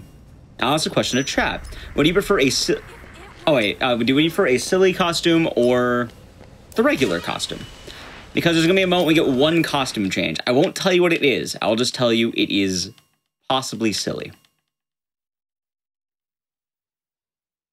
Okay, I feel like everyone wanted silly. So right now, we're kind of continuing on with the cases. You can see Denise is still running. She's going to be running here like the whole time because survivor health in Dead Rising 2 in the base game is very high. I may also notice I'm not skateboarding through these zombies. My board would immediately break. You actually want to just run through them because it's really bad to board through that. There we go. Denise can actually open the door for you if she is fast enough, but she wasn't, unfortunately, so that's not good for me. I've currently taken 1 hit. So what I actually want to do in addition to boarding is I want to be counting the amount of hits per board because the moment I hit one more zombie, you'll see it starts turning red, and then one more hit after that will break it. I'll be breaking this board right now, in fact. There we go. See? Told you. Boards in this game are very fragile. Very often, runners will actually want to refresh a board after that chapter if the intro boarding was really unlucky. And there is a factor of luck with this. Even if you're trying to just be as careful as you can, zombies might just get in your way. Believe it or not, turboing exists in this game. Turboing is a phrase that comes from the game Resident Evil 3 that speedrunners kind of co-opted, which certain zombies will just kind of bolt after you and reach for a grab. It exists in a lot of Capcom games, and this is no exception. So sometimes a zombie will, instead of just kind of existing, he will rush you. All right, so we're going to meet Rebecca Chang, Action News. This is going to be an escort mission, and this is going to be kind of just chill moments. We're going to be escorting her, but before I do that, I'm going to talk to her, and I'm going to be grabbing this magazine. I've now increased my board health ×3. Also, I have the ability to jump. So what that's going to do is instead of being on 4 health, I am now on 12 health. Meaning I can take a lot more hits, which is why I wanted 2 boards here. I don't really need the gun, so I can actually just kind of shoot some zombies. I'm shooting these zombies because I don't want them to get in the way of Rebecca later, because I'm going to need her to be as unimpeded as possible. I'm going to skip the dialogue, and we're going to continue now. So the reason why I was asking for a silly costume is because Rebecca's just going to be going on her own pace. It doesn't matter what you do. She's pretty good at avoiding the zombies, but she'll always be running at the same pace. There's not really a way to speed her up on the base version of Dead Rising 2, but you can watch him. Oh, I didn't get it. There's a cool trick called the moon jump where you can jump really high. Anyway, everyone wanted a silly costume, so luckily for us, we can just wait right here. And I always love this because you can make Chuck just be in his underwear. See, look at this chiseled man, the world's best dad and his heart boxers just running around. Anyway, we're gonna be on underwear Chuck for the rest of the run because outfits don't have any real bearing in this category. You don't need to worry too much. There are some bonus costumes, funny enough, but they only matter for Dead Rising 2 off the record. You can't use them in the base speedrun because they are DLC, and we don't really use DLC for new game speedruns. It would kind of be like, oh, here's really good buffs. We're not using them. So you can look at him kind of spin around like... I remember when I was a kid, I played like Smash Brothers, and there's the trophies that span around. I always just kind of think Chuck looks like that on the board because of the way he spins. So I hope you appreciate him. Still there? Stick close. It is like Catherine, isn't it? Follow me. Faster. Still there? Also, believe it or not, Chuck's like 29 in this game, like 27, I think. I think he's 29. So I was always surprised by that because Chuck doesn't look 29. He's like, I don't know if he's exactly 29, but he's very young for how old he looks. So you can live with that fact, I guess. Okay, so what we're going to do now is we're still waiting on Rebecca, but we're going to have a little bit more proximity here. I don't want to hit the zombies, but also I do want to make sure that Rebecca will follow me. I can actually be kind of safe by just running to the end here, and if you do somehow take too many zombie grabs, there is a fun strat where you can just kind of buy some chippies for like $100 in this. See? I buy a little snack. Now, you don't want to pass that line because Rebecca can have AI issues if you run past this too early. She'll just kind of keep disrespecting you. And you can actually get this pretty early. I didn't get it there, but you can get it surprisingly early. All right, now we can head back. Before we head back, though, we're actually going to be going to do some, I guess shopping would be a good way for it. As you may know, we have the tutorial where we got Katie her Zombrex, because after all, Katie does need her Zombrex every day. So what's going to happen here is I'm going to be getting the first of, I want to say like 3 Zombrex. It's kind of weird that I don't remember the count, but I remember they all are, which is always a fun time. So we're going to be going to the top of the barbecue area because the barbecue is going to be having a Zombrex after some platforming. Believe it or not, Dead Rising is a platformer. And the part that sucks is you have to jump surprisingly early. This is more difficult than it seems because of the way the game runs. I've missed the jump a few times, and the walk of shame back to the barbecue is very sad. If I miss it, I might cry. All right, we made it. Good job. So there's our second Zombrex, I should say. We can have that. We can chill for now. And now we're back to the safe house. My boarding's been really good so far, so I'm quite happy with that. Another fun thing about boarding is it's getting an early game thing. I think I talked about this earlier, but with early game boarding, I'm actually going to be using a special strategy later to remove boarding entirely because, you know, while boarding's nice and fast, there's a faster option that we can't get yet, but also it's going to be more reliable through getting through hordes of zombies, and it might have some other uses where I can't quite skateboard. I'm not going to tell you yet, just because I think surprises are fun, but if you want to take a wild guess, you may. Also, I do want to mention, during these shows, I always read the chat, so hello, chat. I hope you're enjoying the run. A snack for $100 sounds cheap. I mean, this game was made in 2010. So, I mean, it's accurate, isn't it? It's Vegas. I should have known you. Alright, so we're back to the safe house, and now you're going to start seeing time skip in action. After 1-4, the mod that I'm using here is skipping all the way to case 2-2, and we're going to be able to go on the next missions. So I want to reiterate, the mod isn't actually removing anything too bad. All it's doing is it's removing the waiting time that I would normally be doing nothing during, and just putting me to the next mission. So it's just all the actual story missions, which is pretty nice. Alright, so Ticket to Ride's going to be the case where I really get the rest of my Zombrex and some other materials. I can actually get extra boards if I was having trouble here, but honestly, the boarding's been really good so far. Also, Denise is somehow still alive, so I hope she'll be okay. Hopefully Denise will be alright. One can hope. What we're going to be getting is the rest of the game Zombrex, and we're going to be getting our gun. So with Dead Rising games, a lot of people never really think about it, but guns are really powerful. You kind of normally think, oh, silly games, silly weapons must be better, right? Kind of when you're higher level, but in your lower level, you need the raw firepower that the different guns have. We had the pistol earlier, and we're going to be going to our next weapon. Fun fact about Dead Rising 2 base, it's actually harder to do a lot of the combat because they made the guns less strong. I'm going to be getting a fun jump here. I whiffed it. That's fun. I get the bonk of shame. And I'm actually going to show you a fun minor strat, just a very minor optimization that I learned at SGDQ. I was watching another runner do this in the practice room, Nolly Q, but you can jump right here, and you can actually make the jump from here. And that's faster than doing the big climb around. So shout outs to her for teaching me that jump. So it's kind of funny. I was just walking around. I was like, wait, that's Dead Rising 2. And then I learned how to do a jump at the event that I didn't even know existed. So there's that. We got one of our Zombrex. I'll be getting another one in a moment here. But the reason why I'm able to get all these is because right now I'm making my way over to the Palisades Mall. In order to get there, I have to go to the Slot Ranch Casino and the Yucatan Casino. An important part about Dead Rising speedrunning is not only the movement, but it's also going to be just memorizing the lay of the land. So knowing what casinos are going to be working, knowing where you're going to be doing what. Also, we have a boss fight that I am going to 100% ignore. We're not doing this fight. This is Ted and Snowflake, the Tiger and the Handler. We're ignoring them. You get a cool song by Cell Dweller, but all I care about is if I go up here, there's going to be two things. There is going to be a gun and more Zombrex. I'm actually going to be just taking... I actually don't have an extra board here, so... I'm going to be taking the gun, and we can make our way over to one of the hardest missions in the game. Now, before I left for SGDQ, I was doing a practice run, and I accidentally died, and it was actually quite heartbreaking for me. So I'm going to be making a lot of safety saves, because the next couple of chapters get really rough. And we're finally building to the point of the run where I can kind of talk about why this game's so RNG dependent. So Dead Rising 2 does not have static level ups. What does that mean? Every time you level up, you're getting a random upgrade. So like there's like 7 stocks or something, and like, oh, you get like this many movement speed buffs and like this much health upgrades. You're getting it randomized every time. So you can get a really good upgrade or a really bad upgrade, and it's so much fun to think about that. I will be playing the save, so I'll be saving over my first save file. We'll be on Ticket to Ride.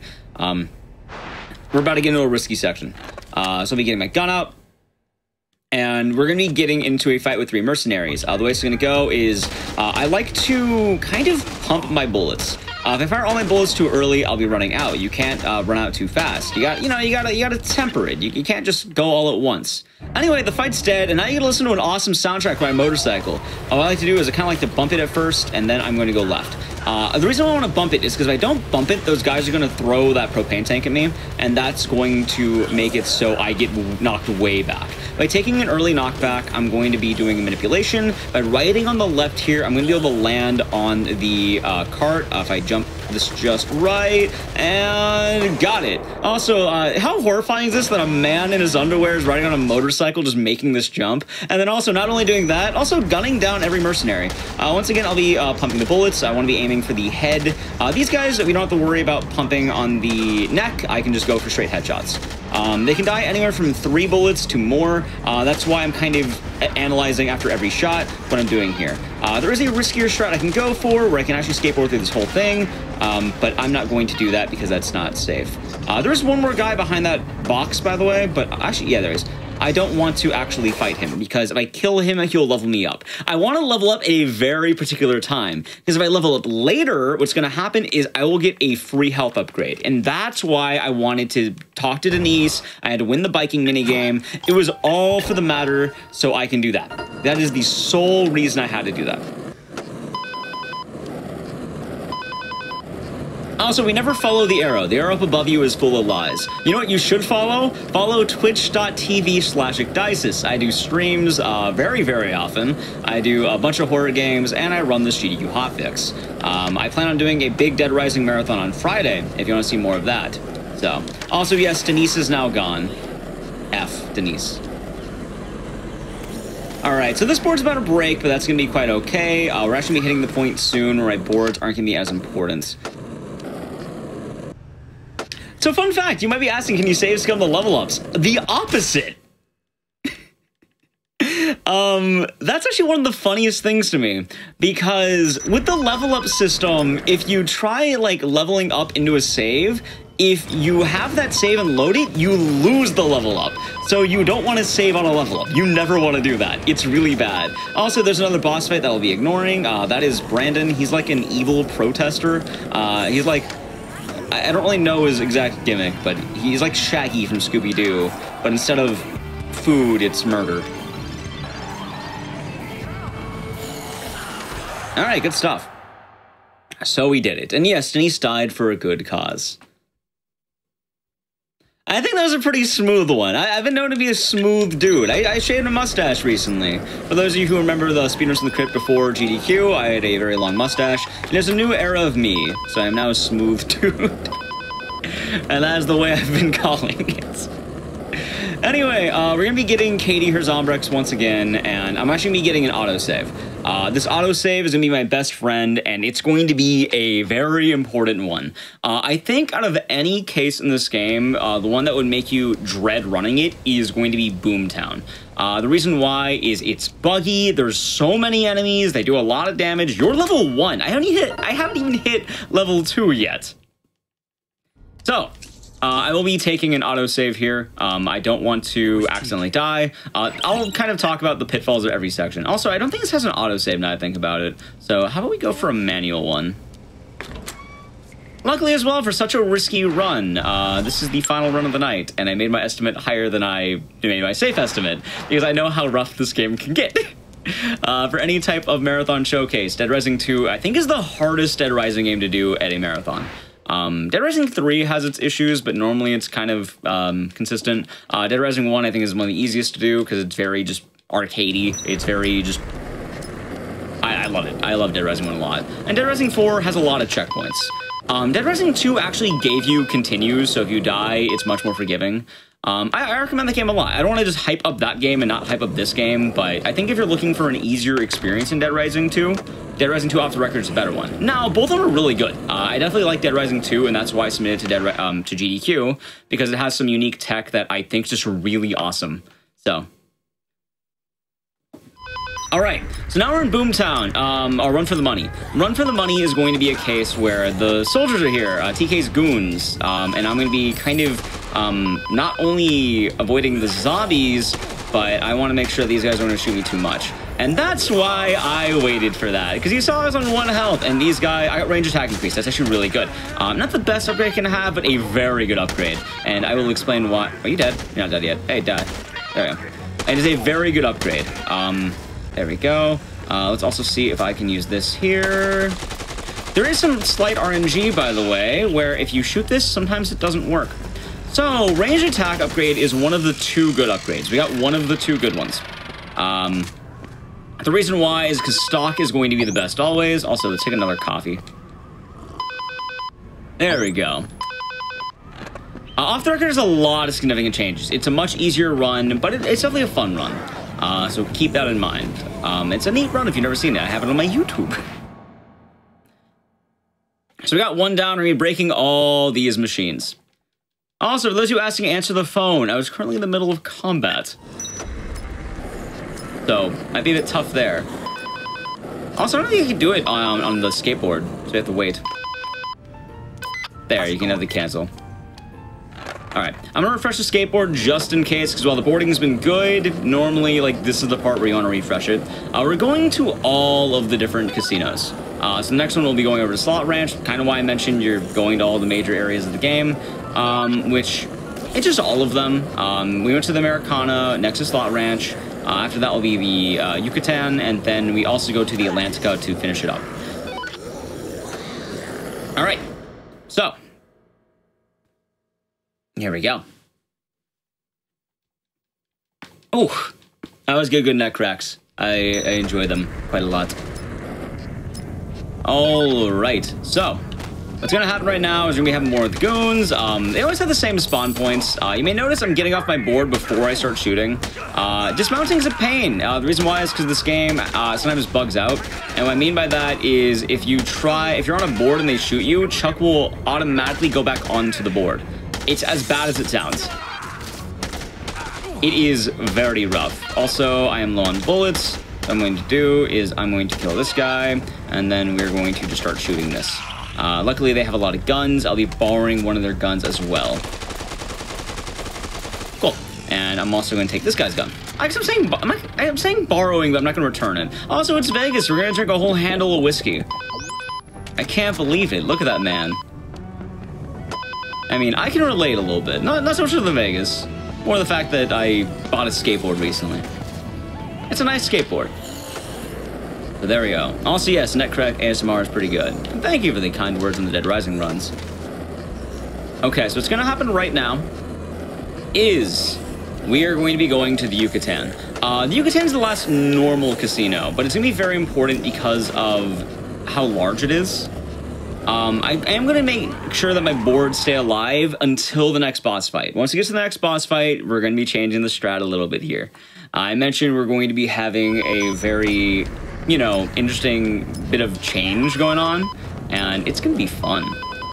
There's a couple of safety routes. If you go through the shop, a guy will be shooting you, so normally you want to go outside, but I want to get out behind these machines. You may notice I'm always trying to make sure I'm not getting shot when I'm getting out. I need to make sure I kill at least one of these guys with my 30 bullets. Sometimes you can actually just not get the kill, like, because they have a weird bit of invulnerability. I don't know why. Sometimes they just like, no. Also, my favorite part's the guy who lobs a grenade 2 feet away from himself. I used the propane tank that gained some free damage on one of the guys. That was good. Luckily, I don't have the weird grenade guy. So far, Run for the Money's been good. Oh, hold on. Good gun. Thank you. Also, the answer is always steal their gun. Unfortunately, these guns only have 30 bullets. This one, ranged attack was actually pretty good. It was one of the good upgrades, and we are going to be now cleansing this out with the assault rifles. Wait, I got the bug. I love the bug. By that, I mean I hate it. Maybe it won't totally happen. No, not the keyboard. There we go. There, okay, it's working. There's a random bug if you try shooting, it doesn't work. Also, after following the whiskey, it's Vegas, so we're gonna drink a beer. Hey, it was like me last... Nothing, I mean. Also, to play it safe, I'm gonna take a cake. That's not the only cake we're taking, but we have a cake that's going to be pretty safe for later. So the reason why I'm going to want that is because we're going to be hitting the boss of this. I count it as a boss because while I broke all of this, we're not going to be fighting a van. The van fight is going to be us just kind of drilling, you know, a van with the gun. I picked up the LMG in there, so you can see I have 200 bullets again. This gun is going to be immensely important. It is a very strong gun. So, what's going to happen here is I'm going to go left to go right. What I mean by that, there's less zombies on the left for some reason, and then once you kind of get to the middle of it, they kind of disperse. And I actually want to go on the right. I want to be on the right side because there's going to be too many enemies on the left, and if I try approaching them, it is such a pain. You don't want to be doing that just because, like I mentioned, if you're on a skateboard and you're getting drilled by bullets, you're never going to get undrilled by those bullets. So instead of dealing with those guys over there, I'm going to go to the right while they're shooting zombies. If they shoot me, they'll miss, and we can actually take the long way around.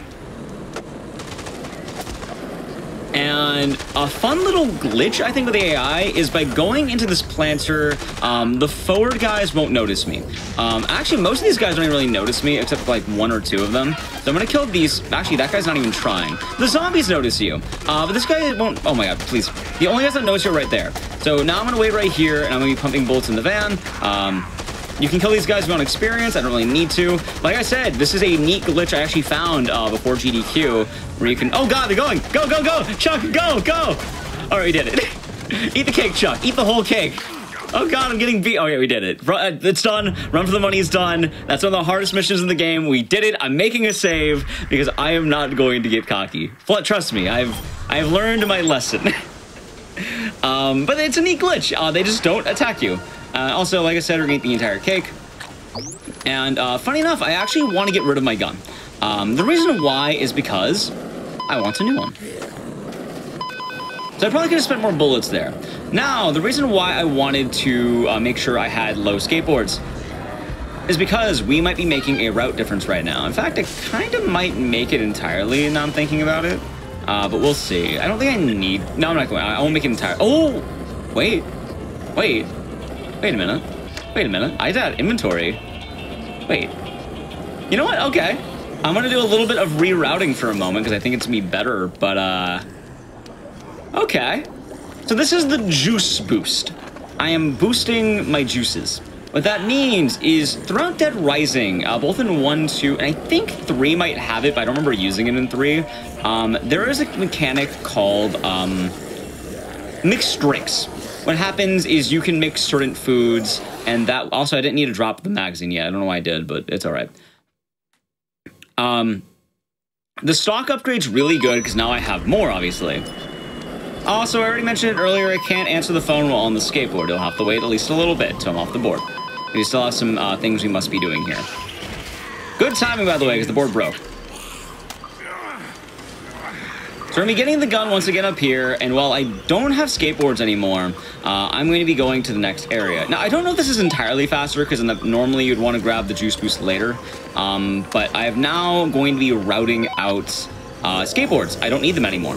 Why? Because of our friend Quickstep. If you've never played Dead Rising, Quickstep is amazing. Also, I'm going to take 3 beers. So what we're going to do is we're going to go to the bar, and my bar order is this. So I like to ask the bartender, can you get me a beer, and can you mix it with wine? And then I want to do that like 4 times. This is going to seem slightly slower, and it's going to be weird that it might be like, what are you doing? Why are you doing this? So, the drink Quickstep makes you move at the fastest speed possible. It is immensely fast. It is kind of wild how fast it is, in fact. No, don't do that. Thank you. Give me the wine. No, sit down there. The wine. Thank you. And you might have noticed, there's a ×2 next to the Quickstep. So, why did I make so many? So, with ×2 Quickstep, and all these Quicksteps, I'm now going to drink, and each of these are going to last me 2 minutes. I'm going to be running at max movement speed for 2 minutes. This is going to be better for not just the zombies, I don't have to worry about skateboarding anymore. If I hit them, it doesn't matter because I can just weave through them. I have more direct control. Twitch chat will be thankful because now I can actually pause the phone calls. I'm also going to be doing a strat where I kind of weave my controller. That's going to let me pass through the crowd of zombies with no issues whatsoever. And we're going to be ready for our fight with the twins.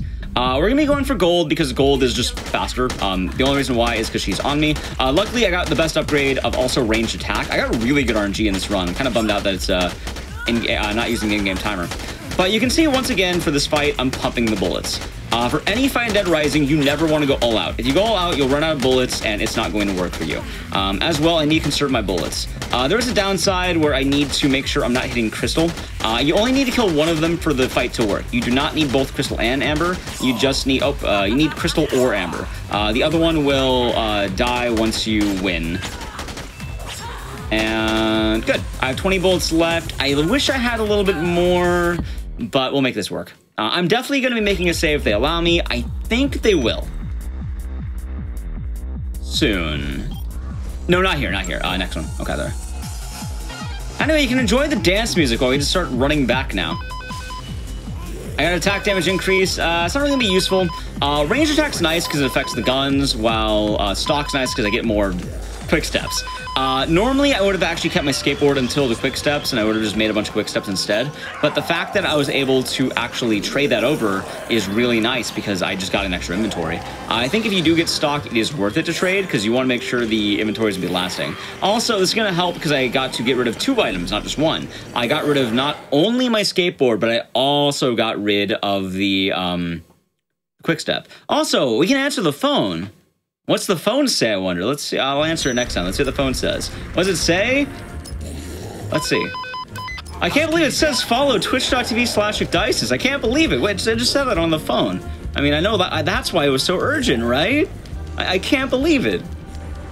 I gotta do a smooth segue once again. Only because people kept asking, what does the phone say?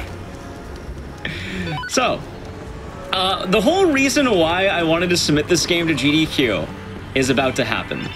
So, if you know anything about Dead Rising, it's the wacky weapons. It's the silly stuff. It's how, I mean, we're a man running in his underwear, trying to make sure his daughter doesn't turn into a zombie. It's a fun game. It's funny. So, continuing with this, we're going to be doing one of the most, you'll never hear this in another game. There's no other game that you'll hear this strat in. So, I have 1 inventory slot right now, I have my quick steps, and what I'm going to do is I'm going to be running to the toy store. Because, you know, our daughter's been so good lately. I'm going to get her a spitball gun. Toy spitball gun, right? I'm going to keep this with me, and we're going to be going back to the safe house.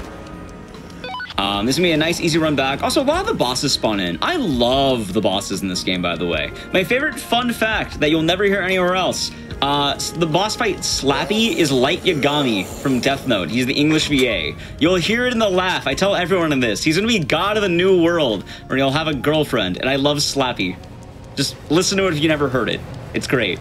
I'm a bit of a weeb when it comes to Death Note. I'm not going to lie to you. So I will say that right now. As well, like I mentioned, we're going to be having the Zombrex. So we're giving Katie her next dose of Zombrex. She's going to be taking it once again. This is why I gathered them all early, so anytime I just come back, it's just really quick, Katie gets the Zombrex. Now, another reason why the quick step's so good, you may have noticed something. I can't skateboard indoors because that's rude. However, quick step does not care for being rude or nice. I'm going to save the game here just in case, because I don't remember if it's going to let me on the next one, and this next mission can get quite risky. I think it might. If it doesn't, I'd rather just be safe than sorry. I'm not actually doing really good right now. Also, look at all the message expires. I can't believe it. But this is why Quickstep's so fast. Also, I'm actually timing my areas in this game to be making more quick steps as I go. Certain drinks can make quick steps, so you just have to keep in mind what ingredients those are going to be. So when I run out of quick step, I'm actually going to be gathering more quick step. I think this is probably going to run out by the time I get to the next area, but we'll see. Also, this is where I actually killed my my practice run before GDQ. And I'll not be doing that. And yes, I saw the new Death Note live action. I'm hoping it's going to be good. I will watch it. I watched the American Death Note and I was sad, but also I laughed. So I got something out of it, right? All right, so I actually want Quickstep to run out soon. I agree. We do need a Speedruns from the Crypt shirt. We do. I agree. Okay, so we're back here now, and this mission is going to be dealing with TK's goons, and we're going to be doing a boss fight with a helicopter. That's kind of why I called the van a boss fight, because the helicopter is also a boss fight. Also, I might have perfect, you know what? Let's actually play this safe. I have an idea. I'm going to actually wait a moment. I'm going to drink Quick Step, and I'm going to take this handgun. I was worried earlier because I'm left with 20 bullets.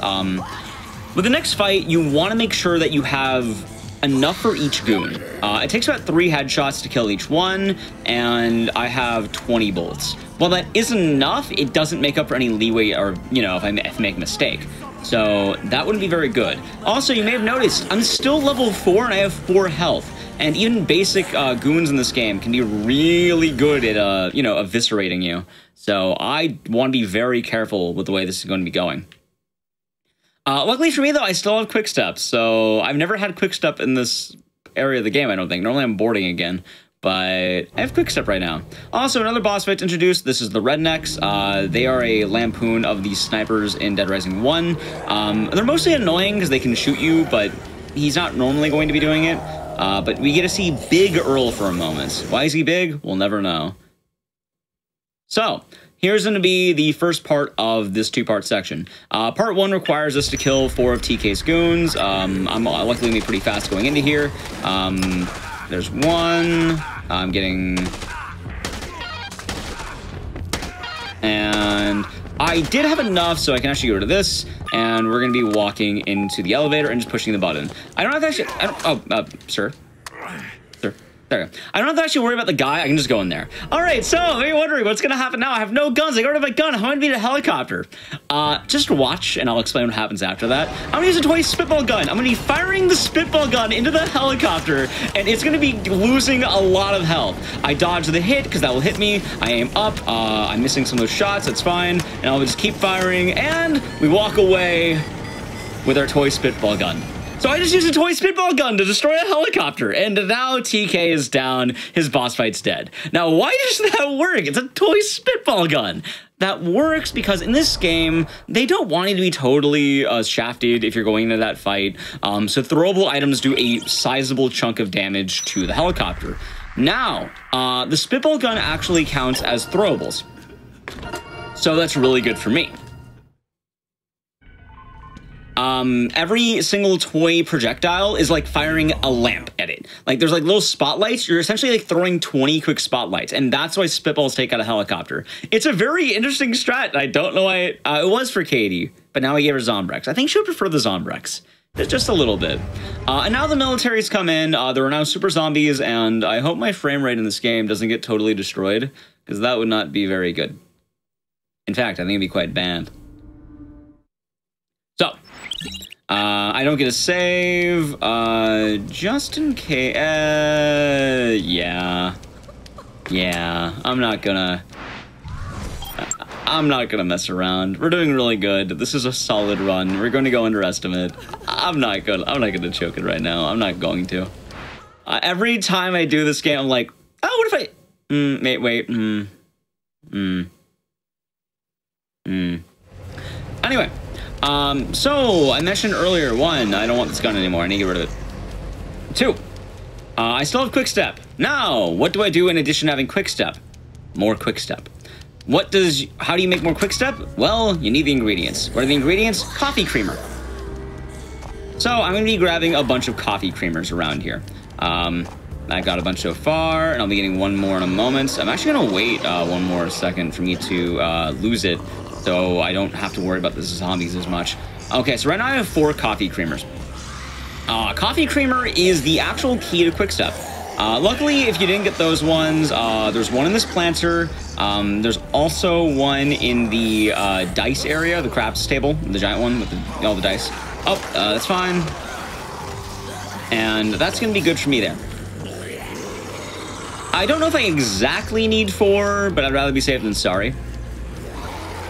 And like I said, with Quick Step, this is much better. As the game progresses in Dead Rising, if you're not familiar with the gameplay loop, the more you get into it, the more zombies spawn. And you also have gas zombies.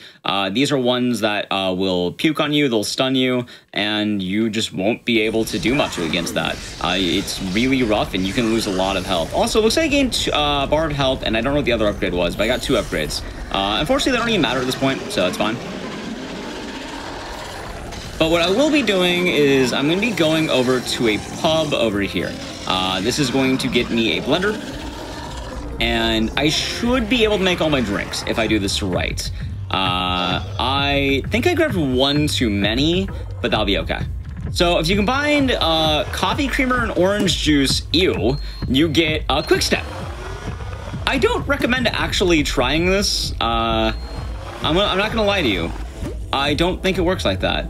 Is there anything else? No, actually. Okay. Oh, no, it's beer. It didn't hurt to check. I thought there'd be 1 more. Okay, I got 1 too many. So let's just do this, and that'll be fun. It doesn't matter. Actually, no, it doesn't matter. It doesn't matter. Also, thanks to NollyQ again, because I learned apparently... Where is it? I've been lied to. Where is it? You know, I probably should have actually asked her.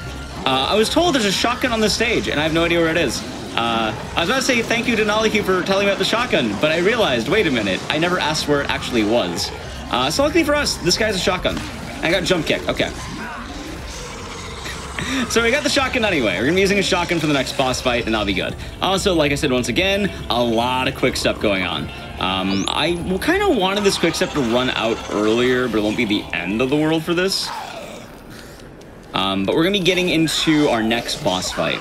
I know you're a big fan of Dark Souls. Up on the speakers. That would make more sense. Either way, luckily I had a pretty good clearing of zombies, so we're all good.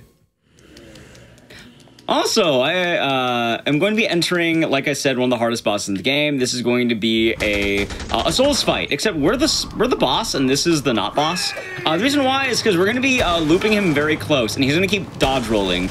The movement speed from Quickstep is going to allow me to kind of just keep weaving in and out with shotgun bullets. This is why you want to use Quickstep here.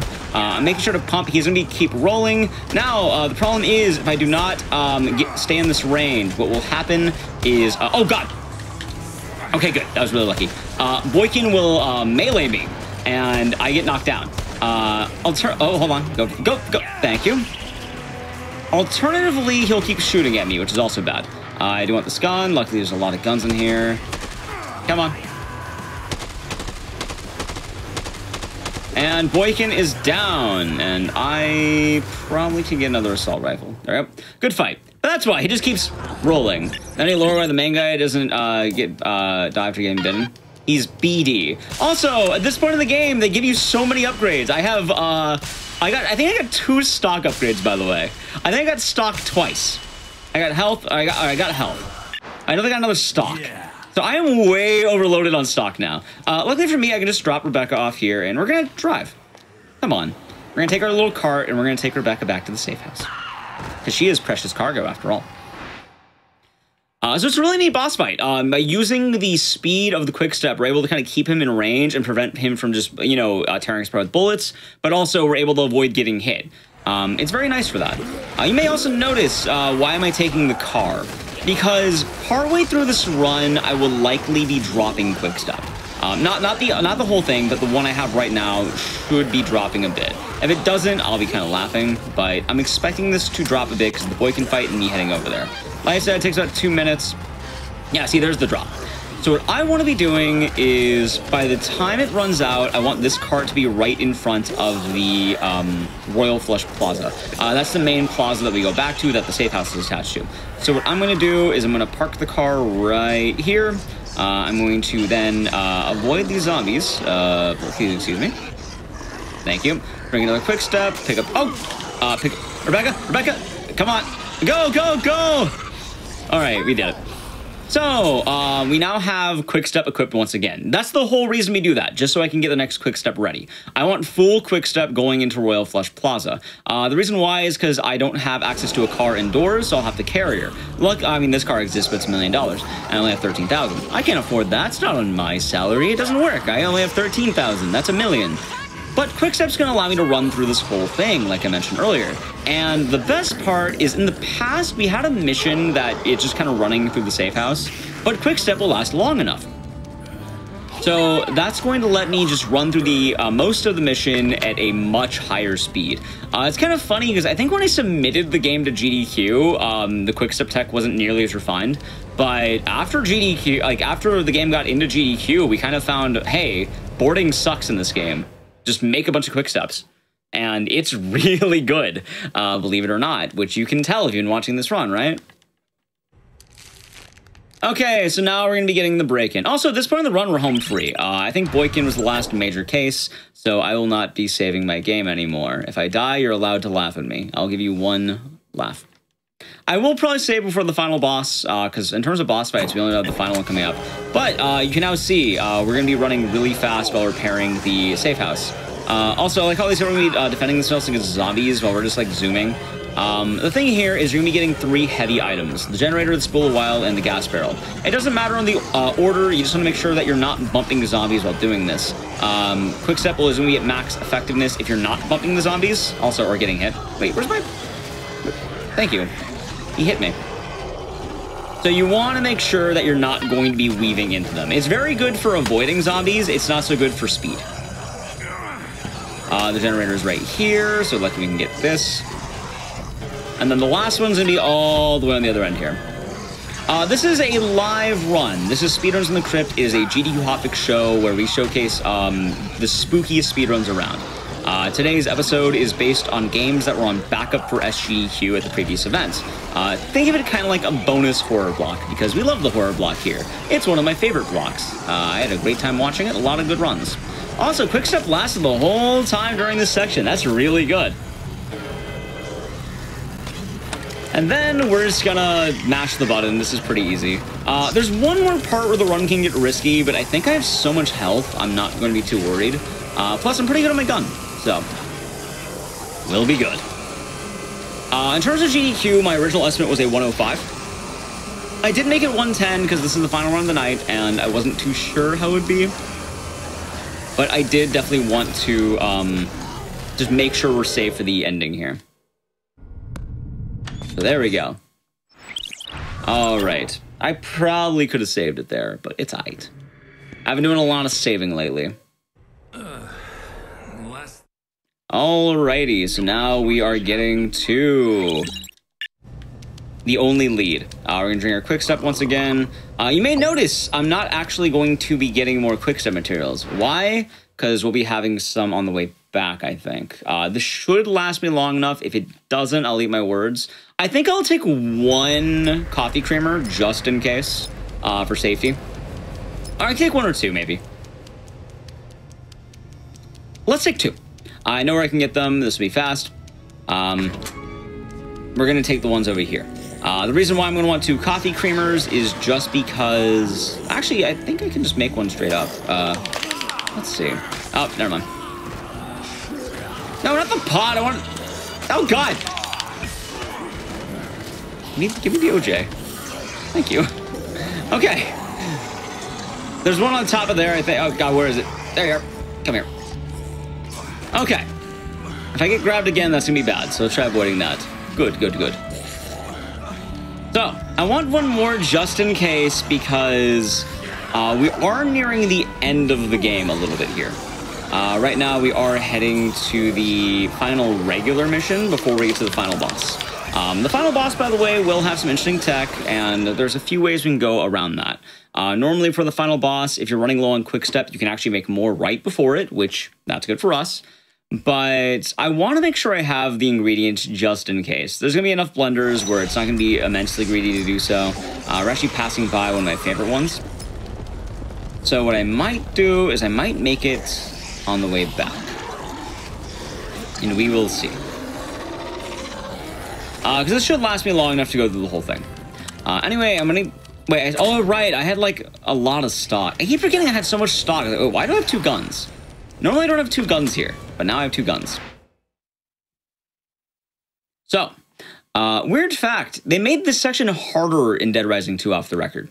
In Dead Rising 2, it's pretty easy because you just walk through and there's a bunch of zombies crowding a door and like, wait, where are the zombies here? And off the record, there's like, oh, there's a bunch. So we're going to be going to the door, and I think I want to play this safe and save this because I can make quick step with other OJ. Oh, wait, never mind. Apparently I can activate that while drinking. This is the final game of the night for this showcase. Let's play this safe, he says. Behind the wall, they haven't noticed me yet. Okay, so 2 guys up here. I'm going to be popping these 2 with the assault rifle. I want to make sure that they die, just because if I try getting up, it can go really bad. All right, got them both. The 2 over there aren't nice to me, but they aren't as bad. You can deal with them. Wait, quick step right out. Oh God, I was right. I mean, I did call it at least, right? You know what? They all died. Okay, it is now time for the hardest boss in the game. I forgot. Like, get rid of that. No, wait, coffee. Wait, there's coffee. You know, I've never actually had to grab things down here. All right, it's now time for the hardest boss in the game. I'm gonna be moving a little bit slow, but that's gonna be okay. We'll still be well, I think we'll be decently underestimated. So here's the hardest boss in the game. It is 2 scientists named Mark and Pierce. Hooray, I beat the boss, they're dead. I'm not kidding, they're actually coded as bosses in the game's files. And if you want to do all bosses, you have to kill them. And they actually can kill your run. A lot of people kind of underestimate them. They are absolutely able to murder your run. No, you don't get to prepare the laugh. We still have the final boss coming up. But that is a real boss, and I have lost a run to them before. I have lost world record pace runs to those guys. Unfortunately, I underestimated the amount of quick steps I needed, so I'm going to have to walk slow for a little bit. At least until I can get back until the... what's the word? The pub. Luckily for us, though, we're actually going to be doing our final item gathering of the game, really, after I make these quick steps. As I can make 2, and that'll last me throughout the whole rest of the game. Also, remember when Playboy was a thing? Apparently they advertised in Dead Rising 2. Like, that's a weird advertising gimmick, right? Anyway, we're getting 2 sniper rifles. I need 2 just in case. 1 for the fight coming up, and 1 for emergency. Let's go back down. Actually, I might be able to do something crafty. Nah. The next boss is hard. The scientists can be hard. They are coded as bosses. Oh God, no. Ooh, wait, don't. Hold on. You're dead, right? Okay, you're dead. Okay. Hold on. We did it. We're close. Very close. I didn't die to any of the bad stuff, but I almost died to a basic zombie. You know, maybe I only make 1 quick step. You know, no, hold on. It's Vegas. I know what to do. In every trash can. No, that's a gun. No, wait. Do not eat the spoiled. I thought, all right, hold on. Normally you throw a trash can, there's vodka. That'll do. Okay, I'll do. I literally just need enough for one, what's the word? 1 health bar. Avoid me, please, thank you. Avoid me. The pub's right there. We get him moving fast once again. I miscounted my quick steps by 1, I think because of one of the fights. Thank you. All right, so here we go, back in business. And then I actually am going to drink this before I do anything. Don't hit me. Thank you, my lad. Okay, now we can finally head back. Okay, we're back on track. Also, luckily for me, I don't need to make quick step for the rest of the game. Those are the last 2 needed. Normally, you would want to chain them a little bit better, but it's not the end of the world with that.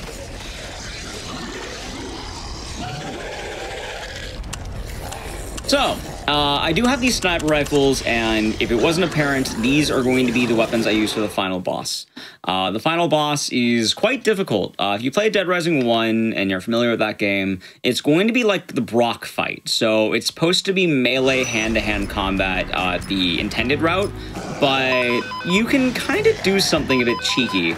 And I actually discovered this off a Let's Player, I think. Or not really a Let's Player, but like some random video on YouTube, just, you know, like released like 12 years ago from a channel that was never uploaded, like, you know, anything else since then. Released like oh, here's a cheese to this boss fight. And I found it and I was like, wait, you could do that?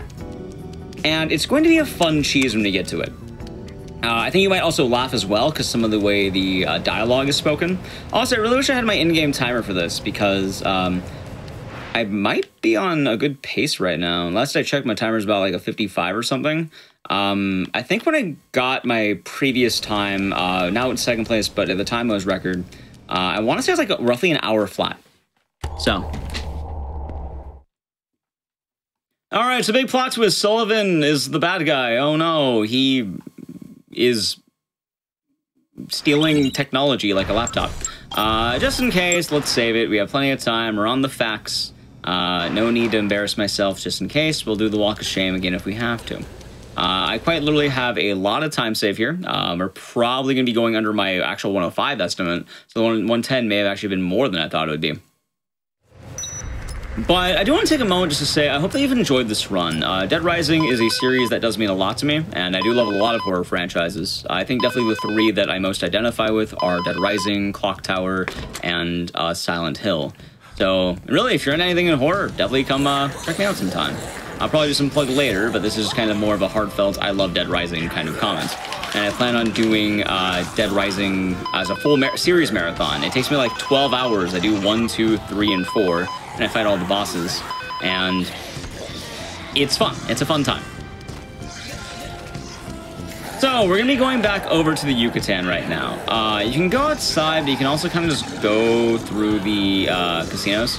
And the casinos are, I think, a little bit nicer. It's weird that going the longer way, so to speak, is faster. The whole reason why I run a lot of games, so a lot of franchises, but like particular ones are those. Like, I think I have like over 125 plus horror games now. Like, if you name a horror game, I've probably ran it at this point. And most games, there's some I haven't ran or some I don't want to run, but like, I've covered a lot of franchises. So if you like spooky stuff, I'm a spooky guy. There we go. I could take one more quick step to the road, but I don't think we'll need it. But I should grab some help. Just in case. Let's play it safe just in case for that. There are bosses in Dead Rising 4. They do exist. I ran Speed Home, yes. It's on all of my speedrun.com profile. I try to put everything up there. Let's actually take up here. I don't think I need quick step right now. I'm doing pretty good. I'll eat my words if I have to. So we're going to be going over to the elevators, and the reason why I'm going to want that beer, the reason why I'm going to want quick step is because, oh, hold on, it's right there. We're going to be going to an area that you like never see. There's kind of a rooftop of the Yucatan, and the real final boss is going to be the zombie hallway. This is why we want quick step especially, because like I mentioned, being able to weave through these zombies is very important, and you need quick step to last here. Very often runners will actually make quick step in the German bar right on the area, but we didn't need to. All right, so right now, we are going to be standing right here in this corner, and I'm going to aim up. What's going to happen is Sullivan's going to look for me, and I'm going to shoot him in the head a bunch. And he's going to say, ha, missed! And this is going to be the final boss fight. We cheese him by just standing in this corner, and he'll never be able to hit us. And he's going to yell insults the whole time, but I'm just going to aim. It'll take about 19 shots to kill him. The second sniper rifle's just in case I miss. He'll insult me. We don't have to actually do it. So just this. My PB currently, I think, is a 46 with in-game timer because we use a loadless time for this. But I want to say, like, real time is maybe about an hour. So this may have actually been a PB, believe it or not.